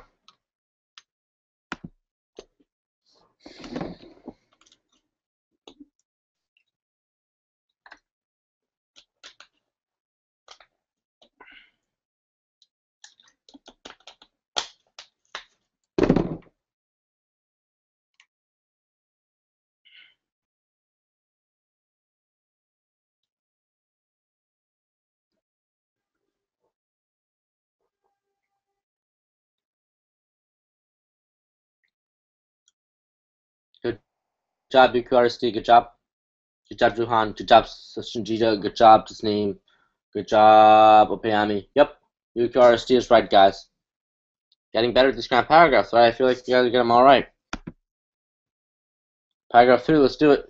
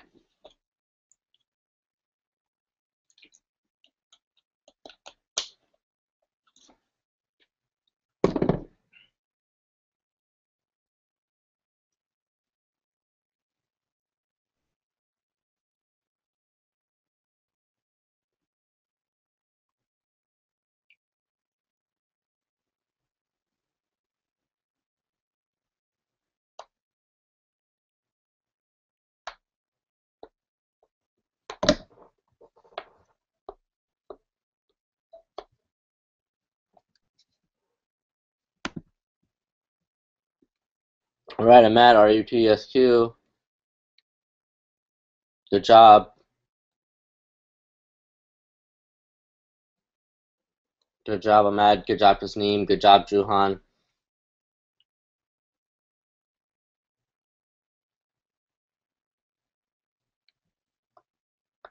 Good job, Ahmad.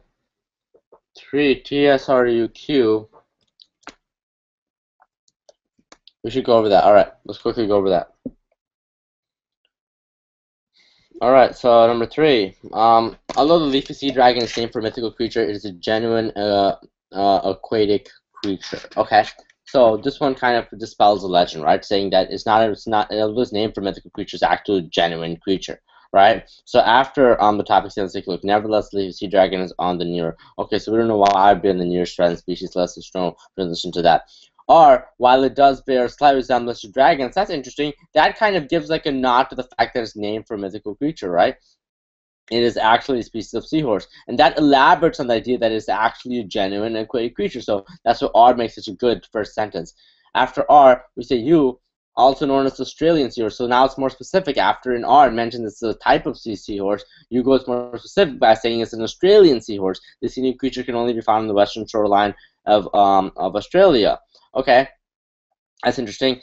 S says these appendages, and in T it introduces appendages. Everyone sees that? It has orange, green, and gold appendages, and S refers to those appendages. So S and T and S are a pair. So we know that R goes first, then U, right? So, and we know T and S are a pair. And then guess what? At the end of S it says these appendages provide the seahorse with an excellent source of camouflage. This is the nevertheless, like regardless, the leafy sea dragon is on the near threatened species list. So how does that make sense of the transition? Well, in S, it says what? It says that they have an excellent source of camouflage, so you would think that they'd be able to hide from their predators, but not quite. They're still in the nearest threatened species, so we know TSQ. So it's going to be RUTSQ. Got it, guys? All right.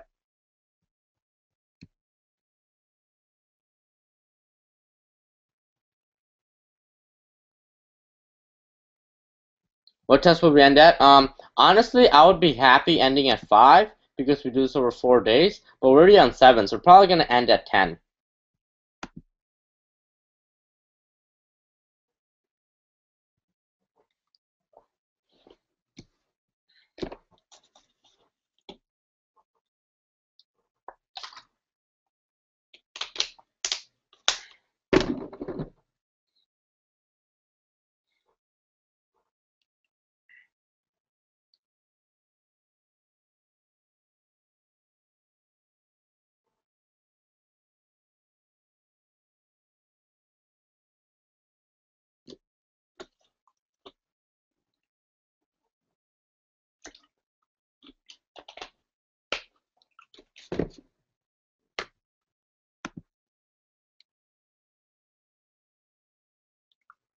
For TRSUQ, that's a good one, yep.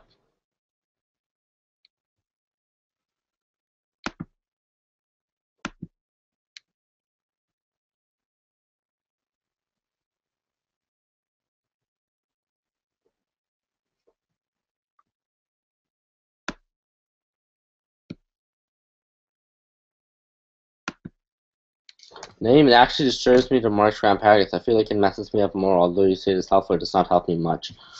Well, you don't have to mark them up like I do, but I believe that people generally find it helpful that, let's say you find a pair. Let's say you find that R and Q are a pair, or S or Q are a pair. It's generally helpful to write that down, like on the side, like SQ. Just so you know that that's a pair, right? You don't have to mark it up and box it and underline it like how I do it, but you can usually, write down your letters. That's usually how I think people, better comprehend it, more so than ordering it 1, 2, 3, 4, 5. Just write down, your pairs on the side. You don't have to underline a box like I do. Paragraph 4, TRSUQ. Good job, Juhan. Who else?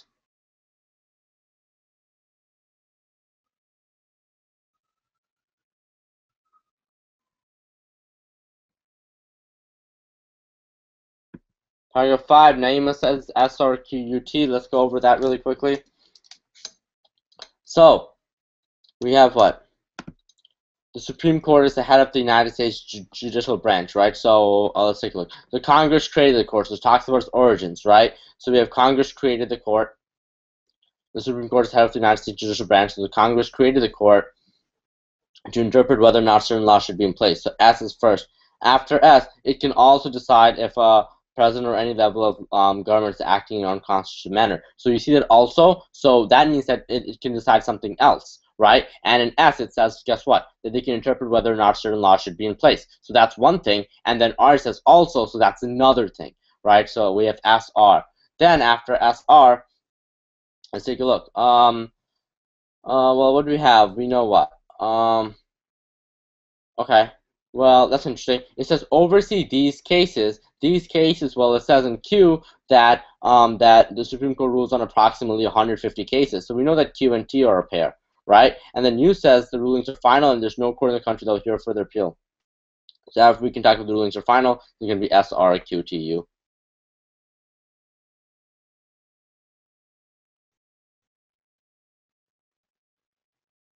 Yeah, I do that, but the way you do it is confusing, and I feel claustrophobic of my work if I do it the way you do it. Claustrophobic of your work. Okay.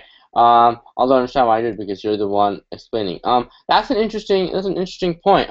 I think that yeah, I guess that sometimes maybe that the boxing and underlining could really, really I don't know, like I don't know, make it messy, I guess, and I guess people like clean paragraphs more so than the messiness. But at the same time, I feel like sometimes it's helpful to underline your transition words when you're going back and checking, make sure it's good. I think at the same time, at the very least, it's very helpful to write down your pairs when you make them, just so you don't forget them. But I guess I guess people have different methods and people have different techniques. So whatever works for you, you should do. So QTU is the correct answer, guys. SRQTU paragraph 5, SRQTU paragraph 5, good job.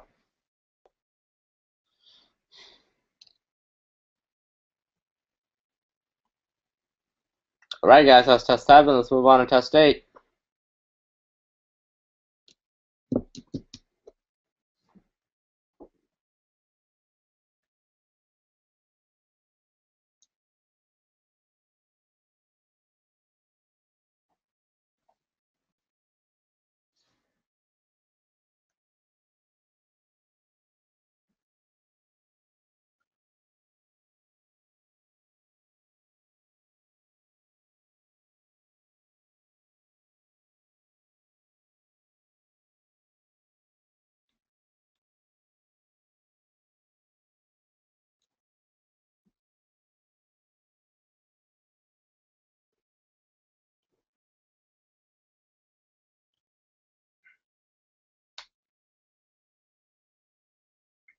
Alright, Juhan says QSRUT for number 1. Who agrees? Who disagrees? Guys, come on.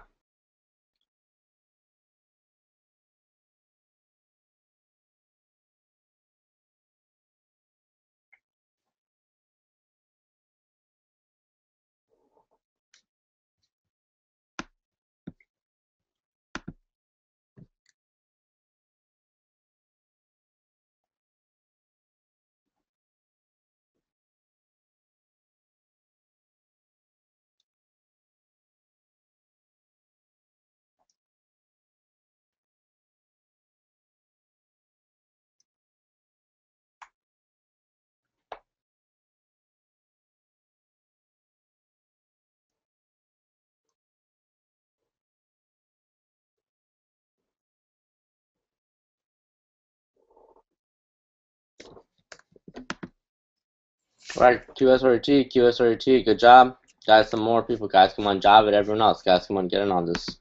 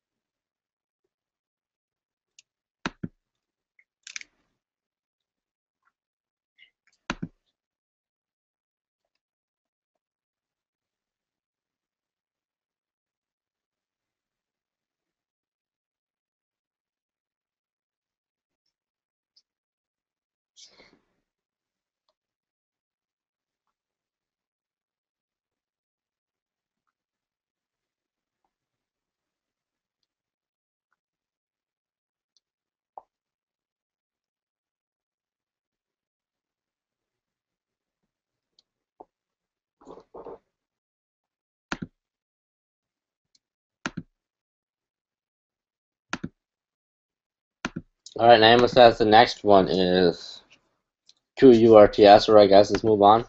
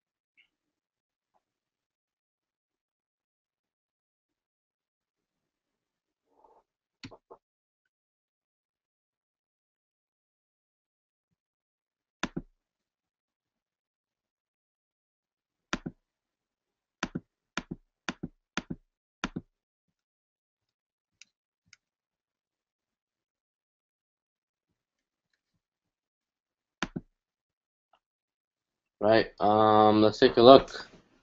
Paragraph 2, let's do it. The platypus is an unusual animal because of its appearance and its physical traits, right? Okay. So, well, what do we have? All of these features allow other significant traits. For example, the platypus is one of the few minerals. Okay, this idea. Well, okay. Well, we can start with Q. One of its most significant qualities, is that it lays eggs rather than gives birth. I feel like that would give it enough. That introduces one of the first, significant qualities, right? Let's take a look. Would that be good there? Yeah, okay. So after that, well, after I got some of the thing, after we introduce a few significant qualities, we can talk about other significant qualities, right? Traits include webbed feet, a duck-like bill, and a beaver-like tail, right? And then we can reference these features and these features by saying all of these features, right? Which refers to Q and U, which is going to be 3. Allow the platypus to navigate on land as well as underwater. So after you have Q, U, and R, well, after talking about that, we can say the platypus is also, so after talking about all the features, you can say that it's also one of the few venomous animals in existence. And that would suggest T. And then, for example, male platypuses have spurs-looking hind feet that inject venom, right? So it gives an example of T, so you know that T and S are a pair. Got it, guys? Q, U, R, T, S. Good job. All right, guys, let's move on. Paragraph 3.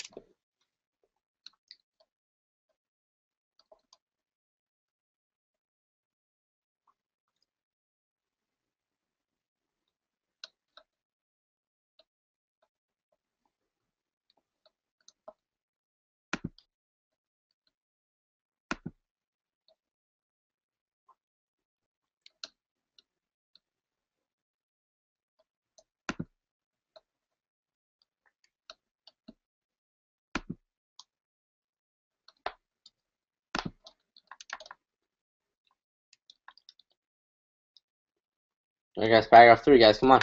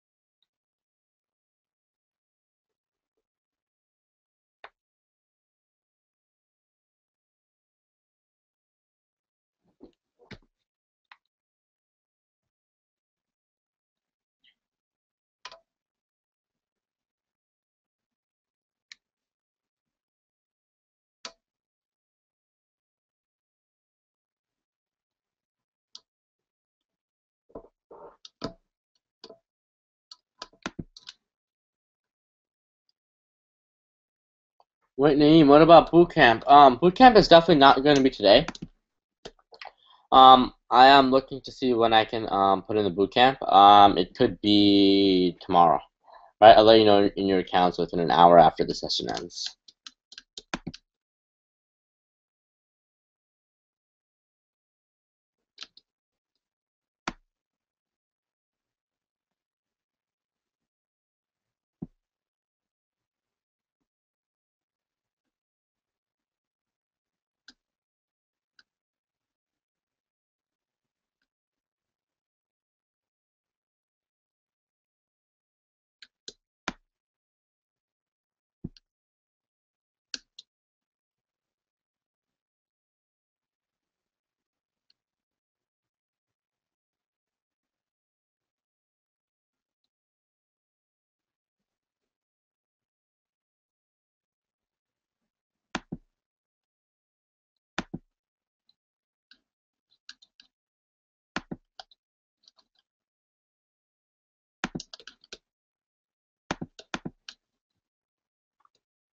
Where are you? Nature calls. Okay. RQS RSTUQ RSTQU. Okay, let's take a look. RETSQ RETSQ RETSQ RETSQ. Good job, guys. Move on.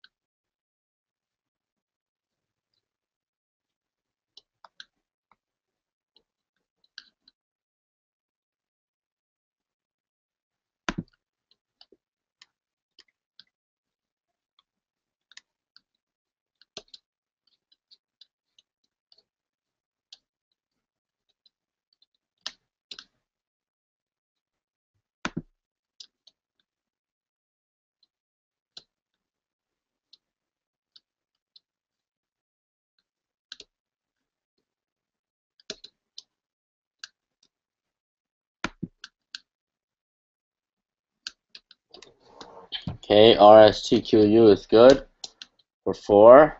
Who else, guys? Come on.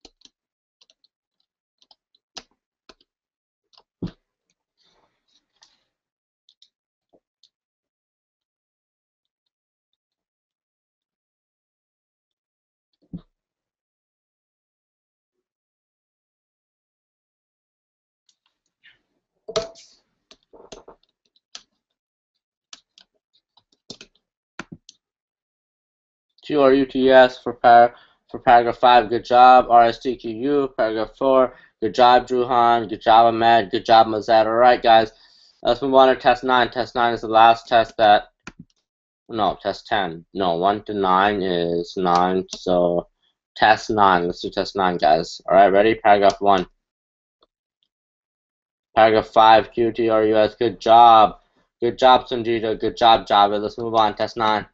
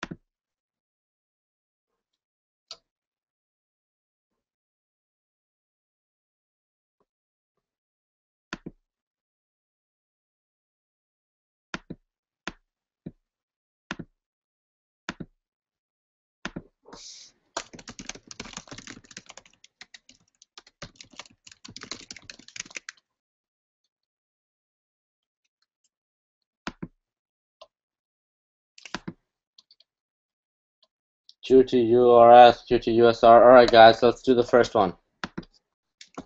The first records of prosthetic limbs appeared in accounts from ancient Greece and Rome, right? So let's take a look. Q. These early limbs, the first records of prosthetic limbs were obviously the early limbs, were made of wood, metal, or iron, and were both cumbersome and not very functional. So we're going to have Q first.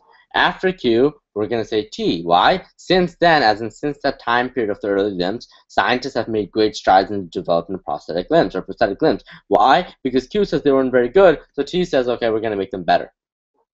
After T is going to compare them, right? Now we have the modern limbs. Here's the redesigned ones, the redeveloped ones, right? Modern limbs, often referred to as bionic limbs, are made from lighter and stronger materials like plastics and carbon fiber composites.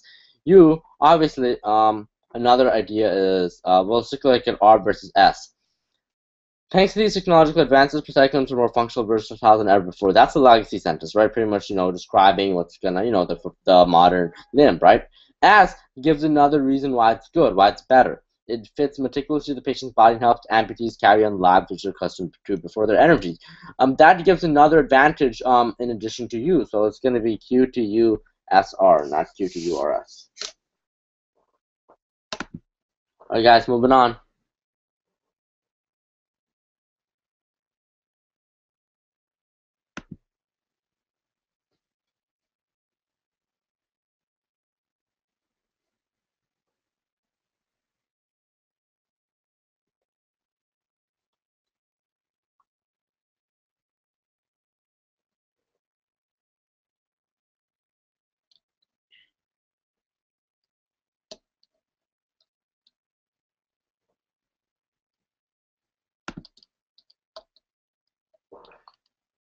Okay, Juhan, good job.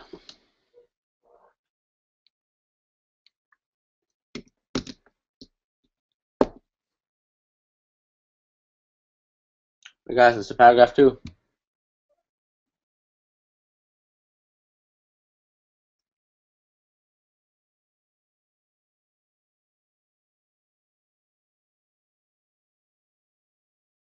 Okay, Ahmed got Q S U T R. Who else? Come on, guys.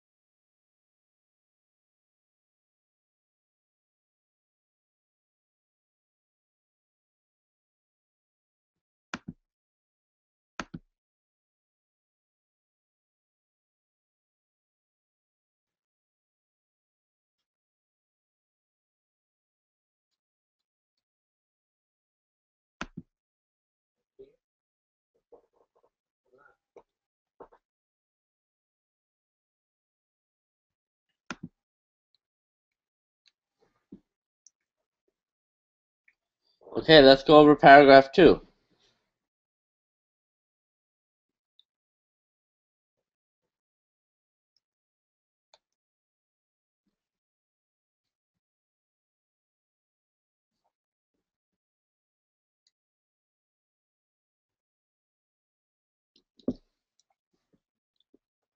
Everybody knows the alphabet, but few know that it originated in the ancient civilizations of Sumer and Egypt, right? While Q, the cuneiform system developed by the Sumerians used a series of wedge-marked shapes pressed into clay, while the Egyptians used hieroglyphics. Well, okay, why is this first? Well, if you take a look, here it says what? It says that the alphabet originated in Sumer and Egypt. So Q gives that. It gives an example of that alphabet. It is that alphabet. It's not an example. It is that alphabet, right? That's why Q is first. After Q, you can put S. But the Phoenicians developed the first true alphabet. Because, so here's what we're trying to say. It's starting to say in the topic things that a lot of people think that this. saying that some people think that Q the cuneiform system is first, right? And then S comes after Q because S, like, not necessarily, because the Phoenicians could be first, right? The Phoenicians had the first two alphabet, right? And then which consists of 22 letters and inevitably spread to other cultures along the trade route. Well, then guess what? U gives an example. For example, how is it? For example, inevitably spread to other cultures along the trade route. The Greeks modified the Phoenician alphabet. What Phoenician alphabet are we talking about? The Phoenician alphabet that's developed in S. So 2, 3. After 3, it's that we have T. Why? The Roman Empire took the Greek system. What's the Greek system? Well, they knew they introduced it. The Greeks modified the Phoenician alphabet, so T is 4. And after that, the Roman Empire took the Greek system and developed it to the Latin alphabet. Why is R last? The English adopted the Latin alphabet from the Roman Empire. So 5. Got it, guys? Not so bad. Q, S, U, T, R.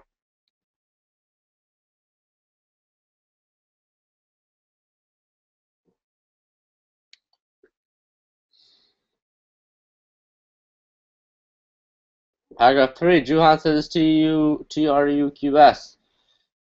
Let's go over it. Mazet thinks it's TRQUS. The teddy bear was named after President Theodore Roosevelt, the 26th President of the United States, right? Interesting. Now, T is first. It pretty much introduces how Roosevelt came up with it, how it was, how it was drawn up, and how was the name drawn up to be, after Teddy Roosevelt. So 1, T, while on a hunting expedition, Roosevelt came across a bear cub and refused to shoot it. Okay, so what continues on there with that idea? Well, let's take a look. R, a continuous Washington Post depicted the event as the president holding a cute little cuddly bear. Everyone sees that, so that's a pretty good, continuation from there. So that's where you have T and then R. Then what references this event? What represents the Washington the cartoon? Well, take a look. It says you, Mars Mictum, saw the cartoon. What cartoon? The cartoon that the Washington Post made. So that's why U is going to be 3. Now, and then what happened? He began selling teddy bears at his candy store in Brooklyn, New York. Well, what continues on with that idea? Q, right? Mission shows the bestseller and the teddy bear fever sapped the nation. Everyone sees that? Interesting. As his last original teddy bears now suggests that it's a legacy in the Smithsonian Institute for all to see. Everyone got it? Not bad.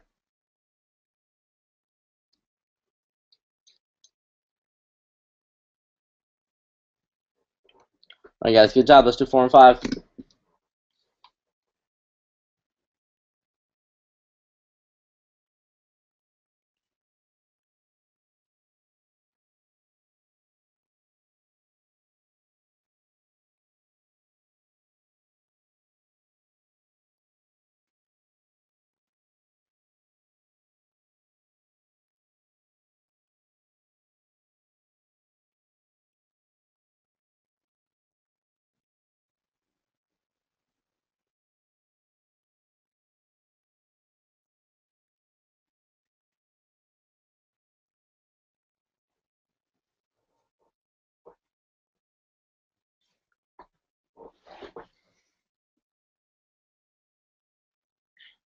Okay, SUQTR for 4. That's what Ahmed says.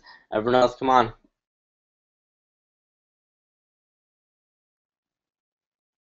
Okay, Mazet says the same thing.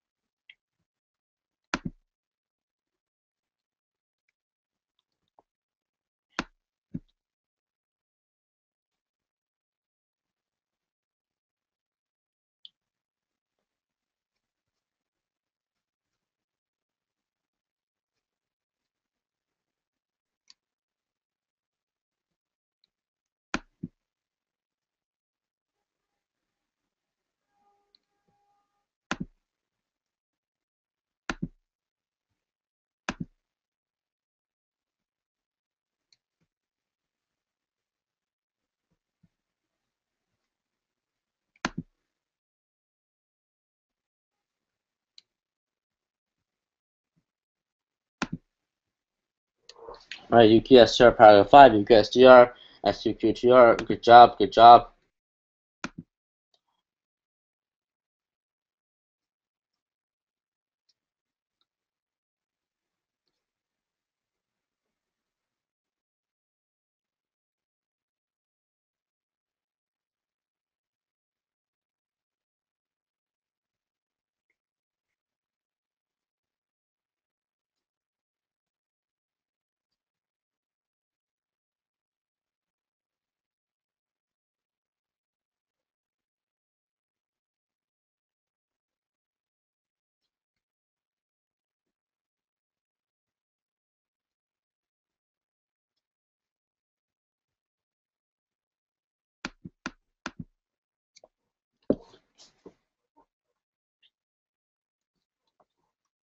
All right, guys.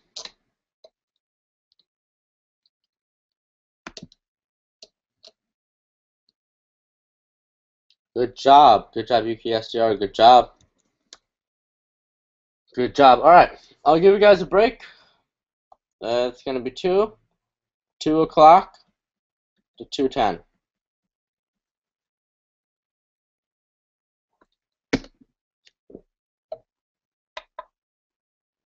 All right, guys. I'll see you guys back from break at 2:10. We'll finish going over test 10. We'll talk about any other questions you may have in the other books if necessary.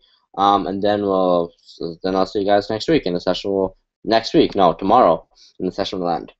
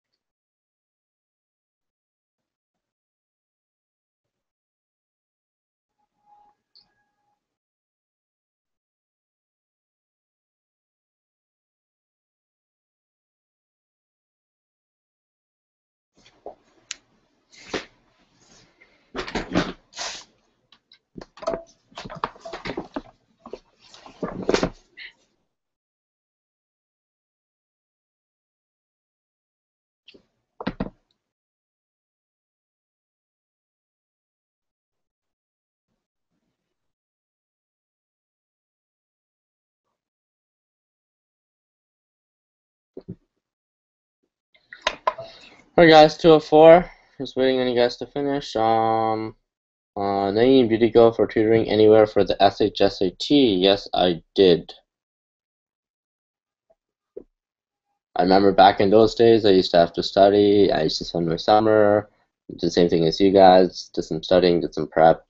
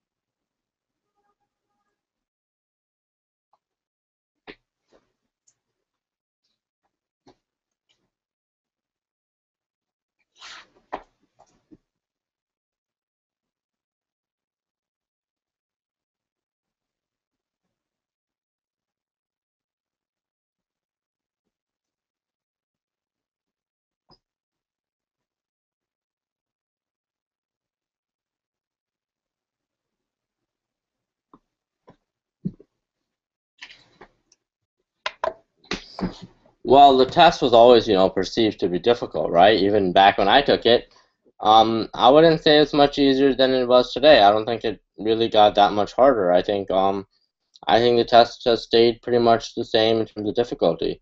But what happens is that when you really want to go to Stuyvesant, you have to get above a 92 on the exam, and one has to, make sure that they get above 92, and it's, you have to make sure you know how to do scan paragraphs, all the rules for logic reasoning, code games, and that kind of stuff. That's like stuff that they don't teach at schools, right? So therefore, yeah, I believe that the FHSAT is one of those things that you do have to do some intrinsic prep for.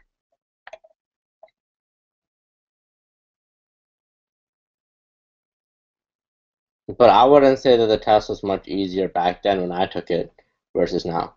What did you score on the SHSAT back then? Um, I don't entirely remember. I know it was above 600, maybe 6 something. I'm not entirely sure. I forget. But it was good enough to get in a sty.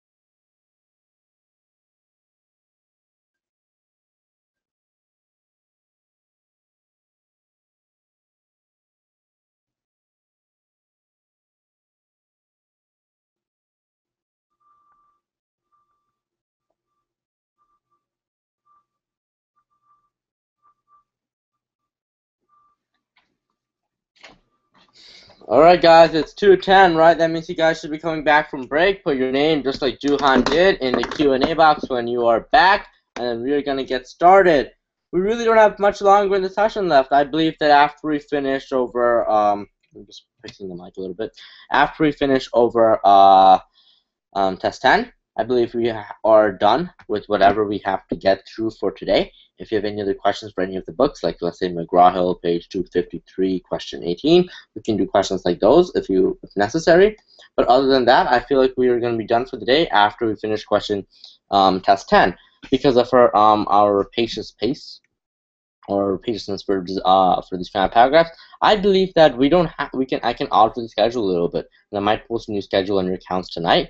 I think that maybe we can do the 2 volumes of this grammar paragraph books in 1 week, right? So I think maybe we can do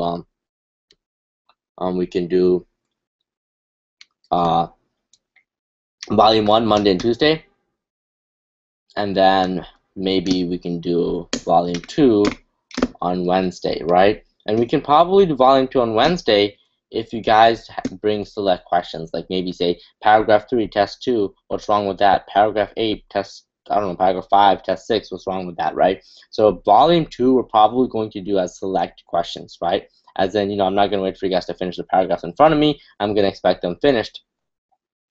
And then, what's with this trend of caps lock? Tasneem, hi Naima, hi Tasneem. But yeah, I believe that's a faster and more efficient, less boring, less tiresome, less, whatever way to do it. So I think, whoa, but yeah, I think that's a better way, right? So I think that's one cool way to do it. All right, so I'm probably gonna run the volume 2 session as in as a question-based approach, as in like you guys ask, okay, this question was difficult, this question was difficult, this question was difficult. You guys have an answer key, so you're able to still be able to check your answers. But the idea is that I want you guys to be able to ask questions on the paragraphs that you really need help with. All right, guys, and that's that. Looks like we have a couple of people that are going to watch. All right. Okay, Tasneem, Naima, Ahmed, Juhan. All right, waiting for everyone else, guys. Come on, come back.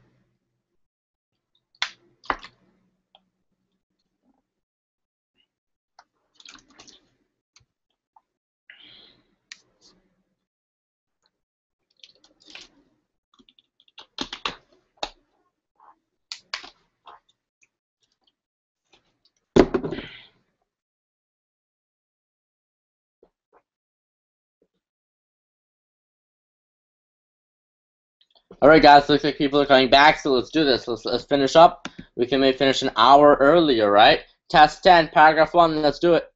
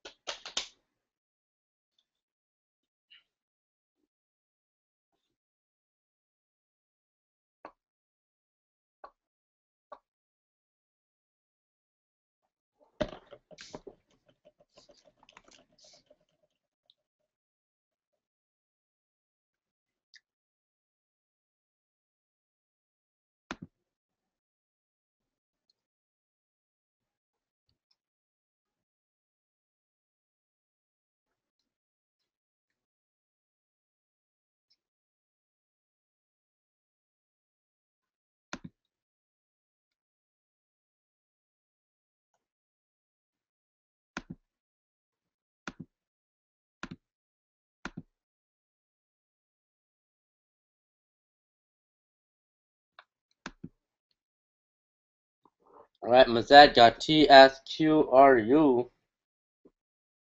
Paragraph 1. Good job, Mazed. Who else got that? Who else didn't? Any complaints, comments? Guys, come on.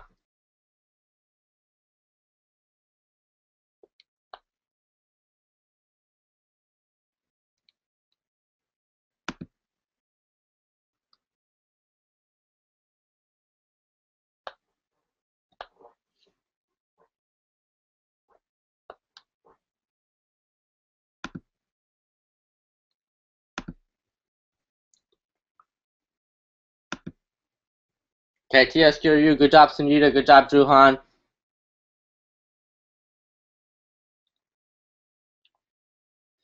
Well, let's go over paragraph 1. I think Javed got a different answer. Right, so the manatee is a gentle aquatic creature that roams the Caribbean Sea. Oh, no, paragraph 2, I believe. No, paragraph 1. Javed, yeah, he got a different answer for that one. You just double check something.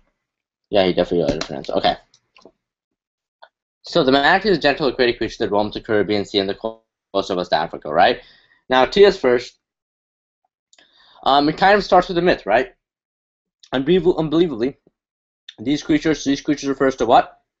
The manatee were once confused for mermaids by sailors navigating these waters. What waters? The Caribbean Sea and the coast of West Africa. Everyone sees that, so that's what T is first, right? Links directly to the waters and directly links directly to the species, right? So T is first. Then after T, we have S. Although they look nothing like mermaids, again referencing that myth, the latter part of latter part of T is connecting the first part of S. Although they look nothing like mermaids, manatees too close to some of walruses. So now we're introducing this connection to walruses. Well, obviously we're going to talk about walruses now, right? So which answers talks about walruses?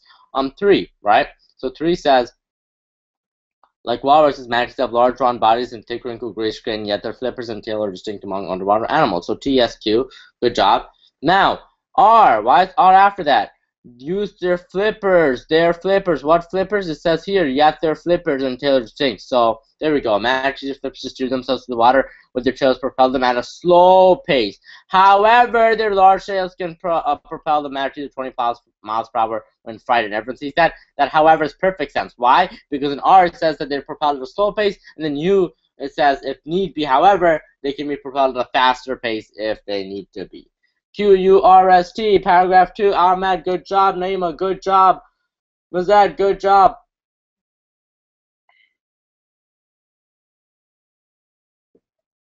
Alright, let me know if you guys need paragraph 2, but if not, moving on, paragraph 3.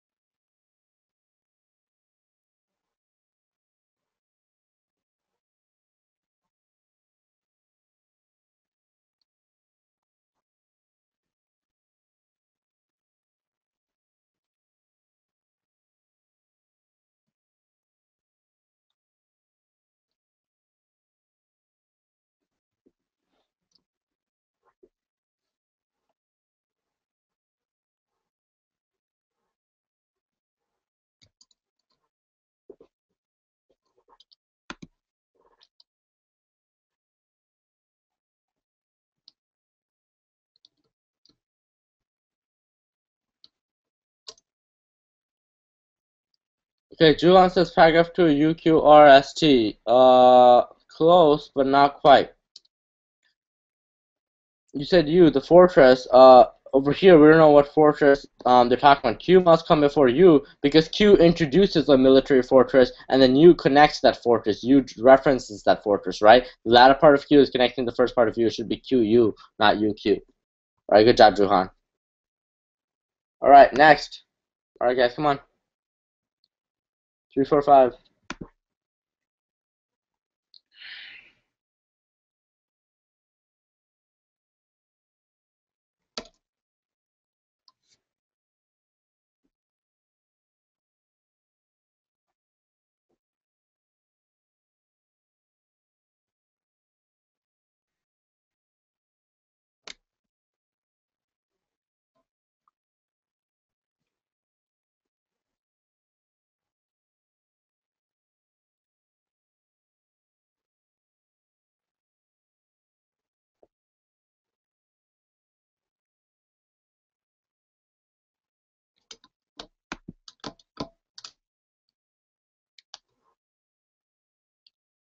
3 RTSQU, 4 RTSQU.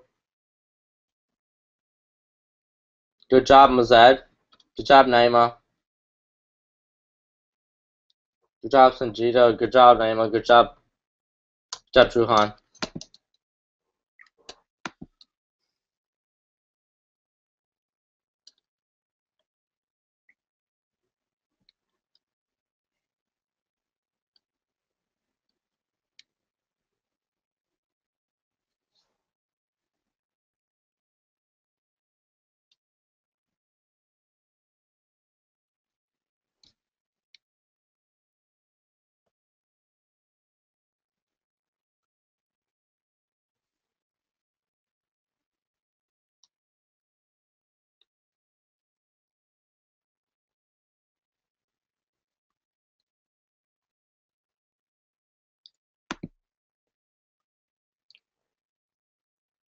All right, good job.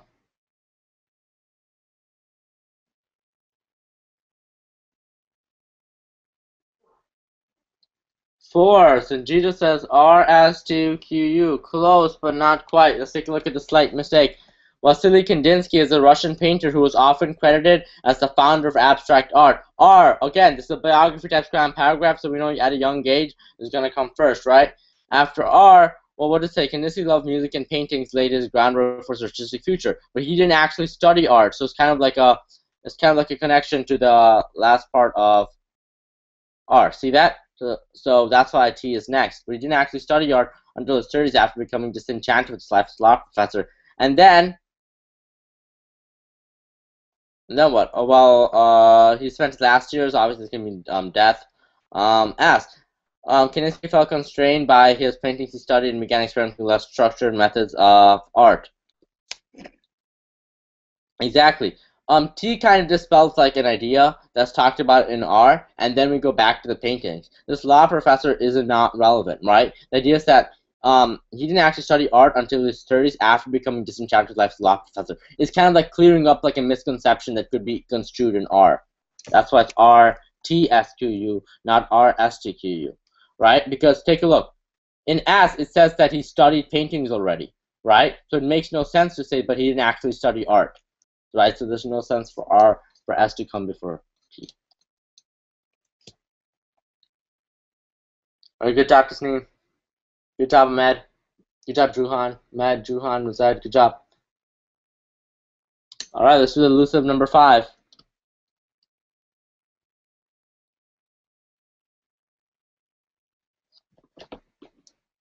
Hold on, guys. I'm getting a call from the tutorial. Just give me a second.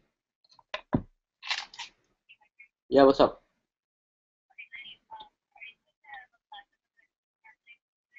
No.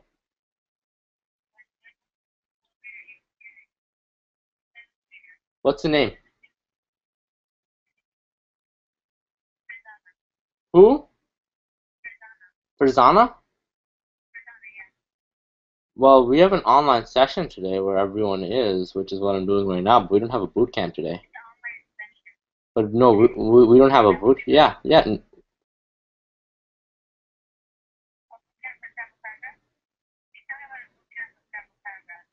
I mean, there was a boot camp for Scrum Paragraph last week, but the boot camp I didn't schedule. I didn't schedule the boot camp for. I didn't schedule the second boot camp yet.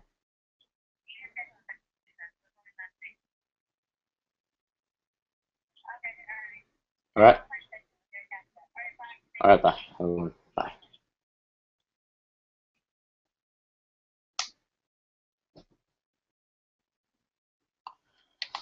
Right.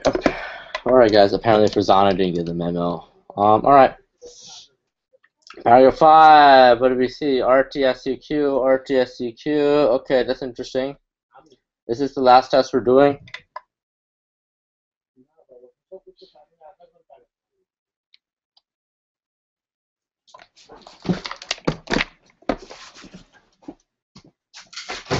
Because it's too loud.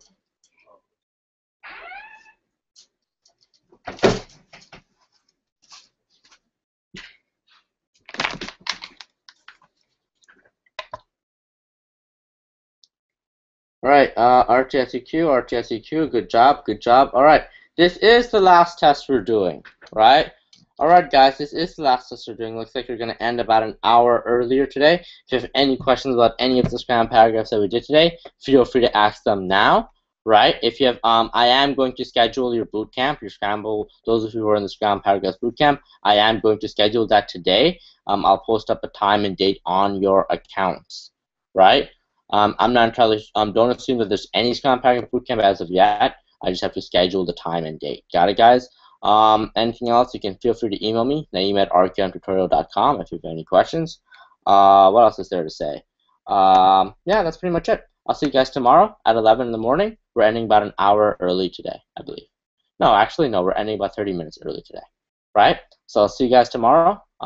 Be prepared to do test 11 to test 20. Try to have them ready so we can work through them quicker and really ask questions about certain links between certain sentences and whatever, instead of waiting for you guys to just give the answers. Got it, guys?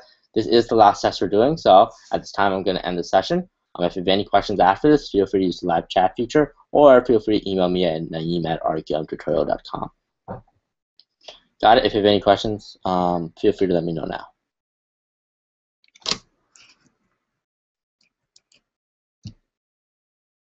Paragraph 5, RUQST. I'm just going to go over that really quickly for Javed. I don't think you got the one correct. So let's take a look.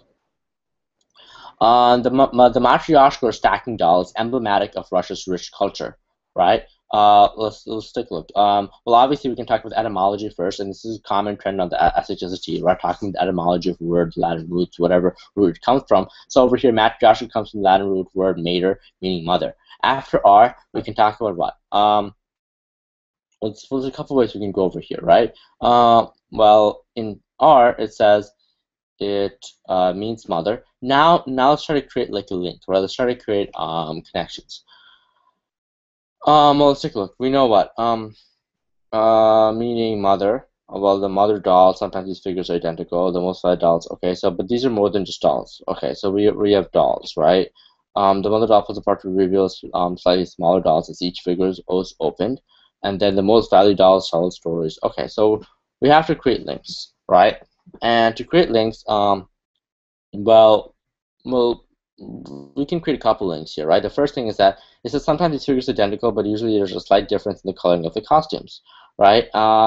Is there any link to that? Let's try to create a couple links here. Well, but these are more than just dolls. Is many over a century old and considered a highly valuable works of art. So we have matryoshka, first we have mother, then the mother doll refers to the mother over here, right? So matryoshka, the mother doll. Pulls apart to reveal increasingly smaller dolls as each one is opened. So that's why T is directly after R. After T, we can have S. Sometimes these figures are identical, right? As in here, it says increasingly smaller dolls, but sometimes they're identical. But usually there's a slight difference in the coloring of the costumes. Not in size identical, but in like maybe looks, right? And that's what S is then. But these are more than just dolls, and increasingly over a century old and considered highly valuable works of art. So we know that S says, hey, there could be just a slight difference in the coloring of the costumes, and that's really the dolls, but they're more than just dolls, right? And that's really what U is trying to say. And then Q says the most valued. So after we talk about that these are considered highly valuable works of art, we're talking about the most valued, right? Tell a story whose roots are in the Russian fairy tales. Got it, guys? RTSUQ. Bye. I'll see you guys tomorrow. 11 o'clock, guys. All right. Have a good one.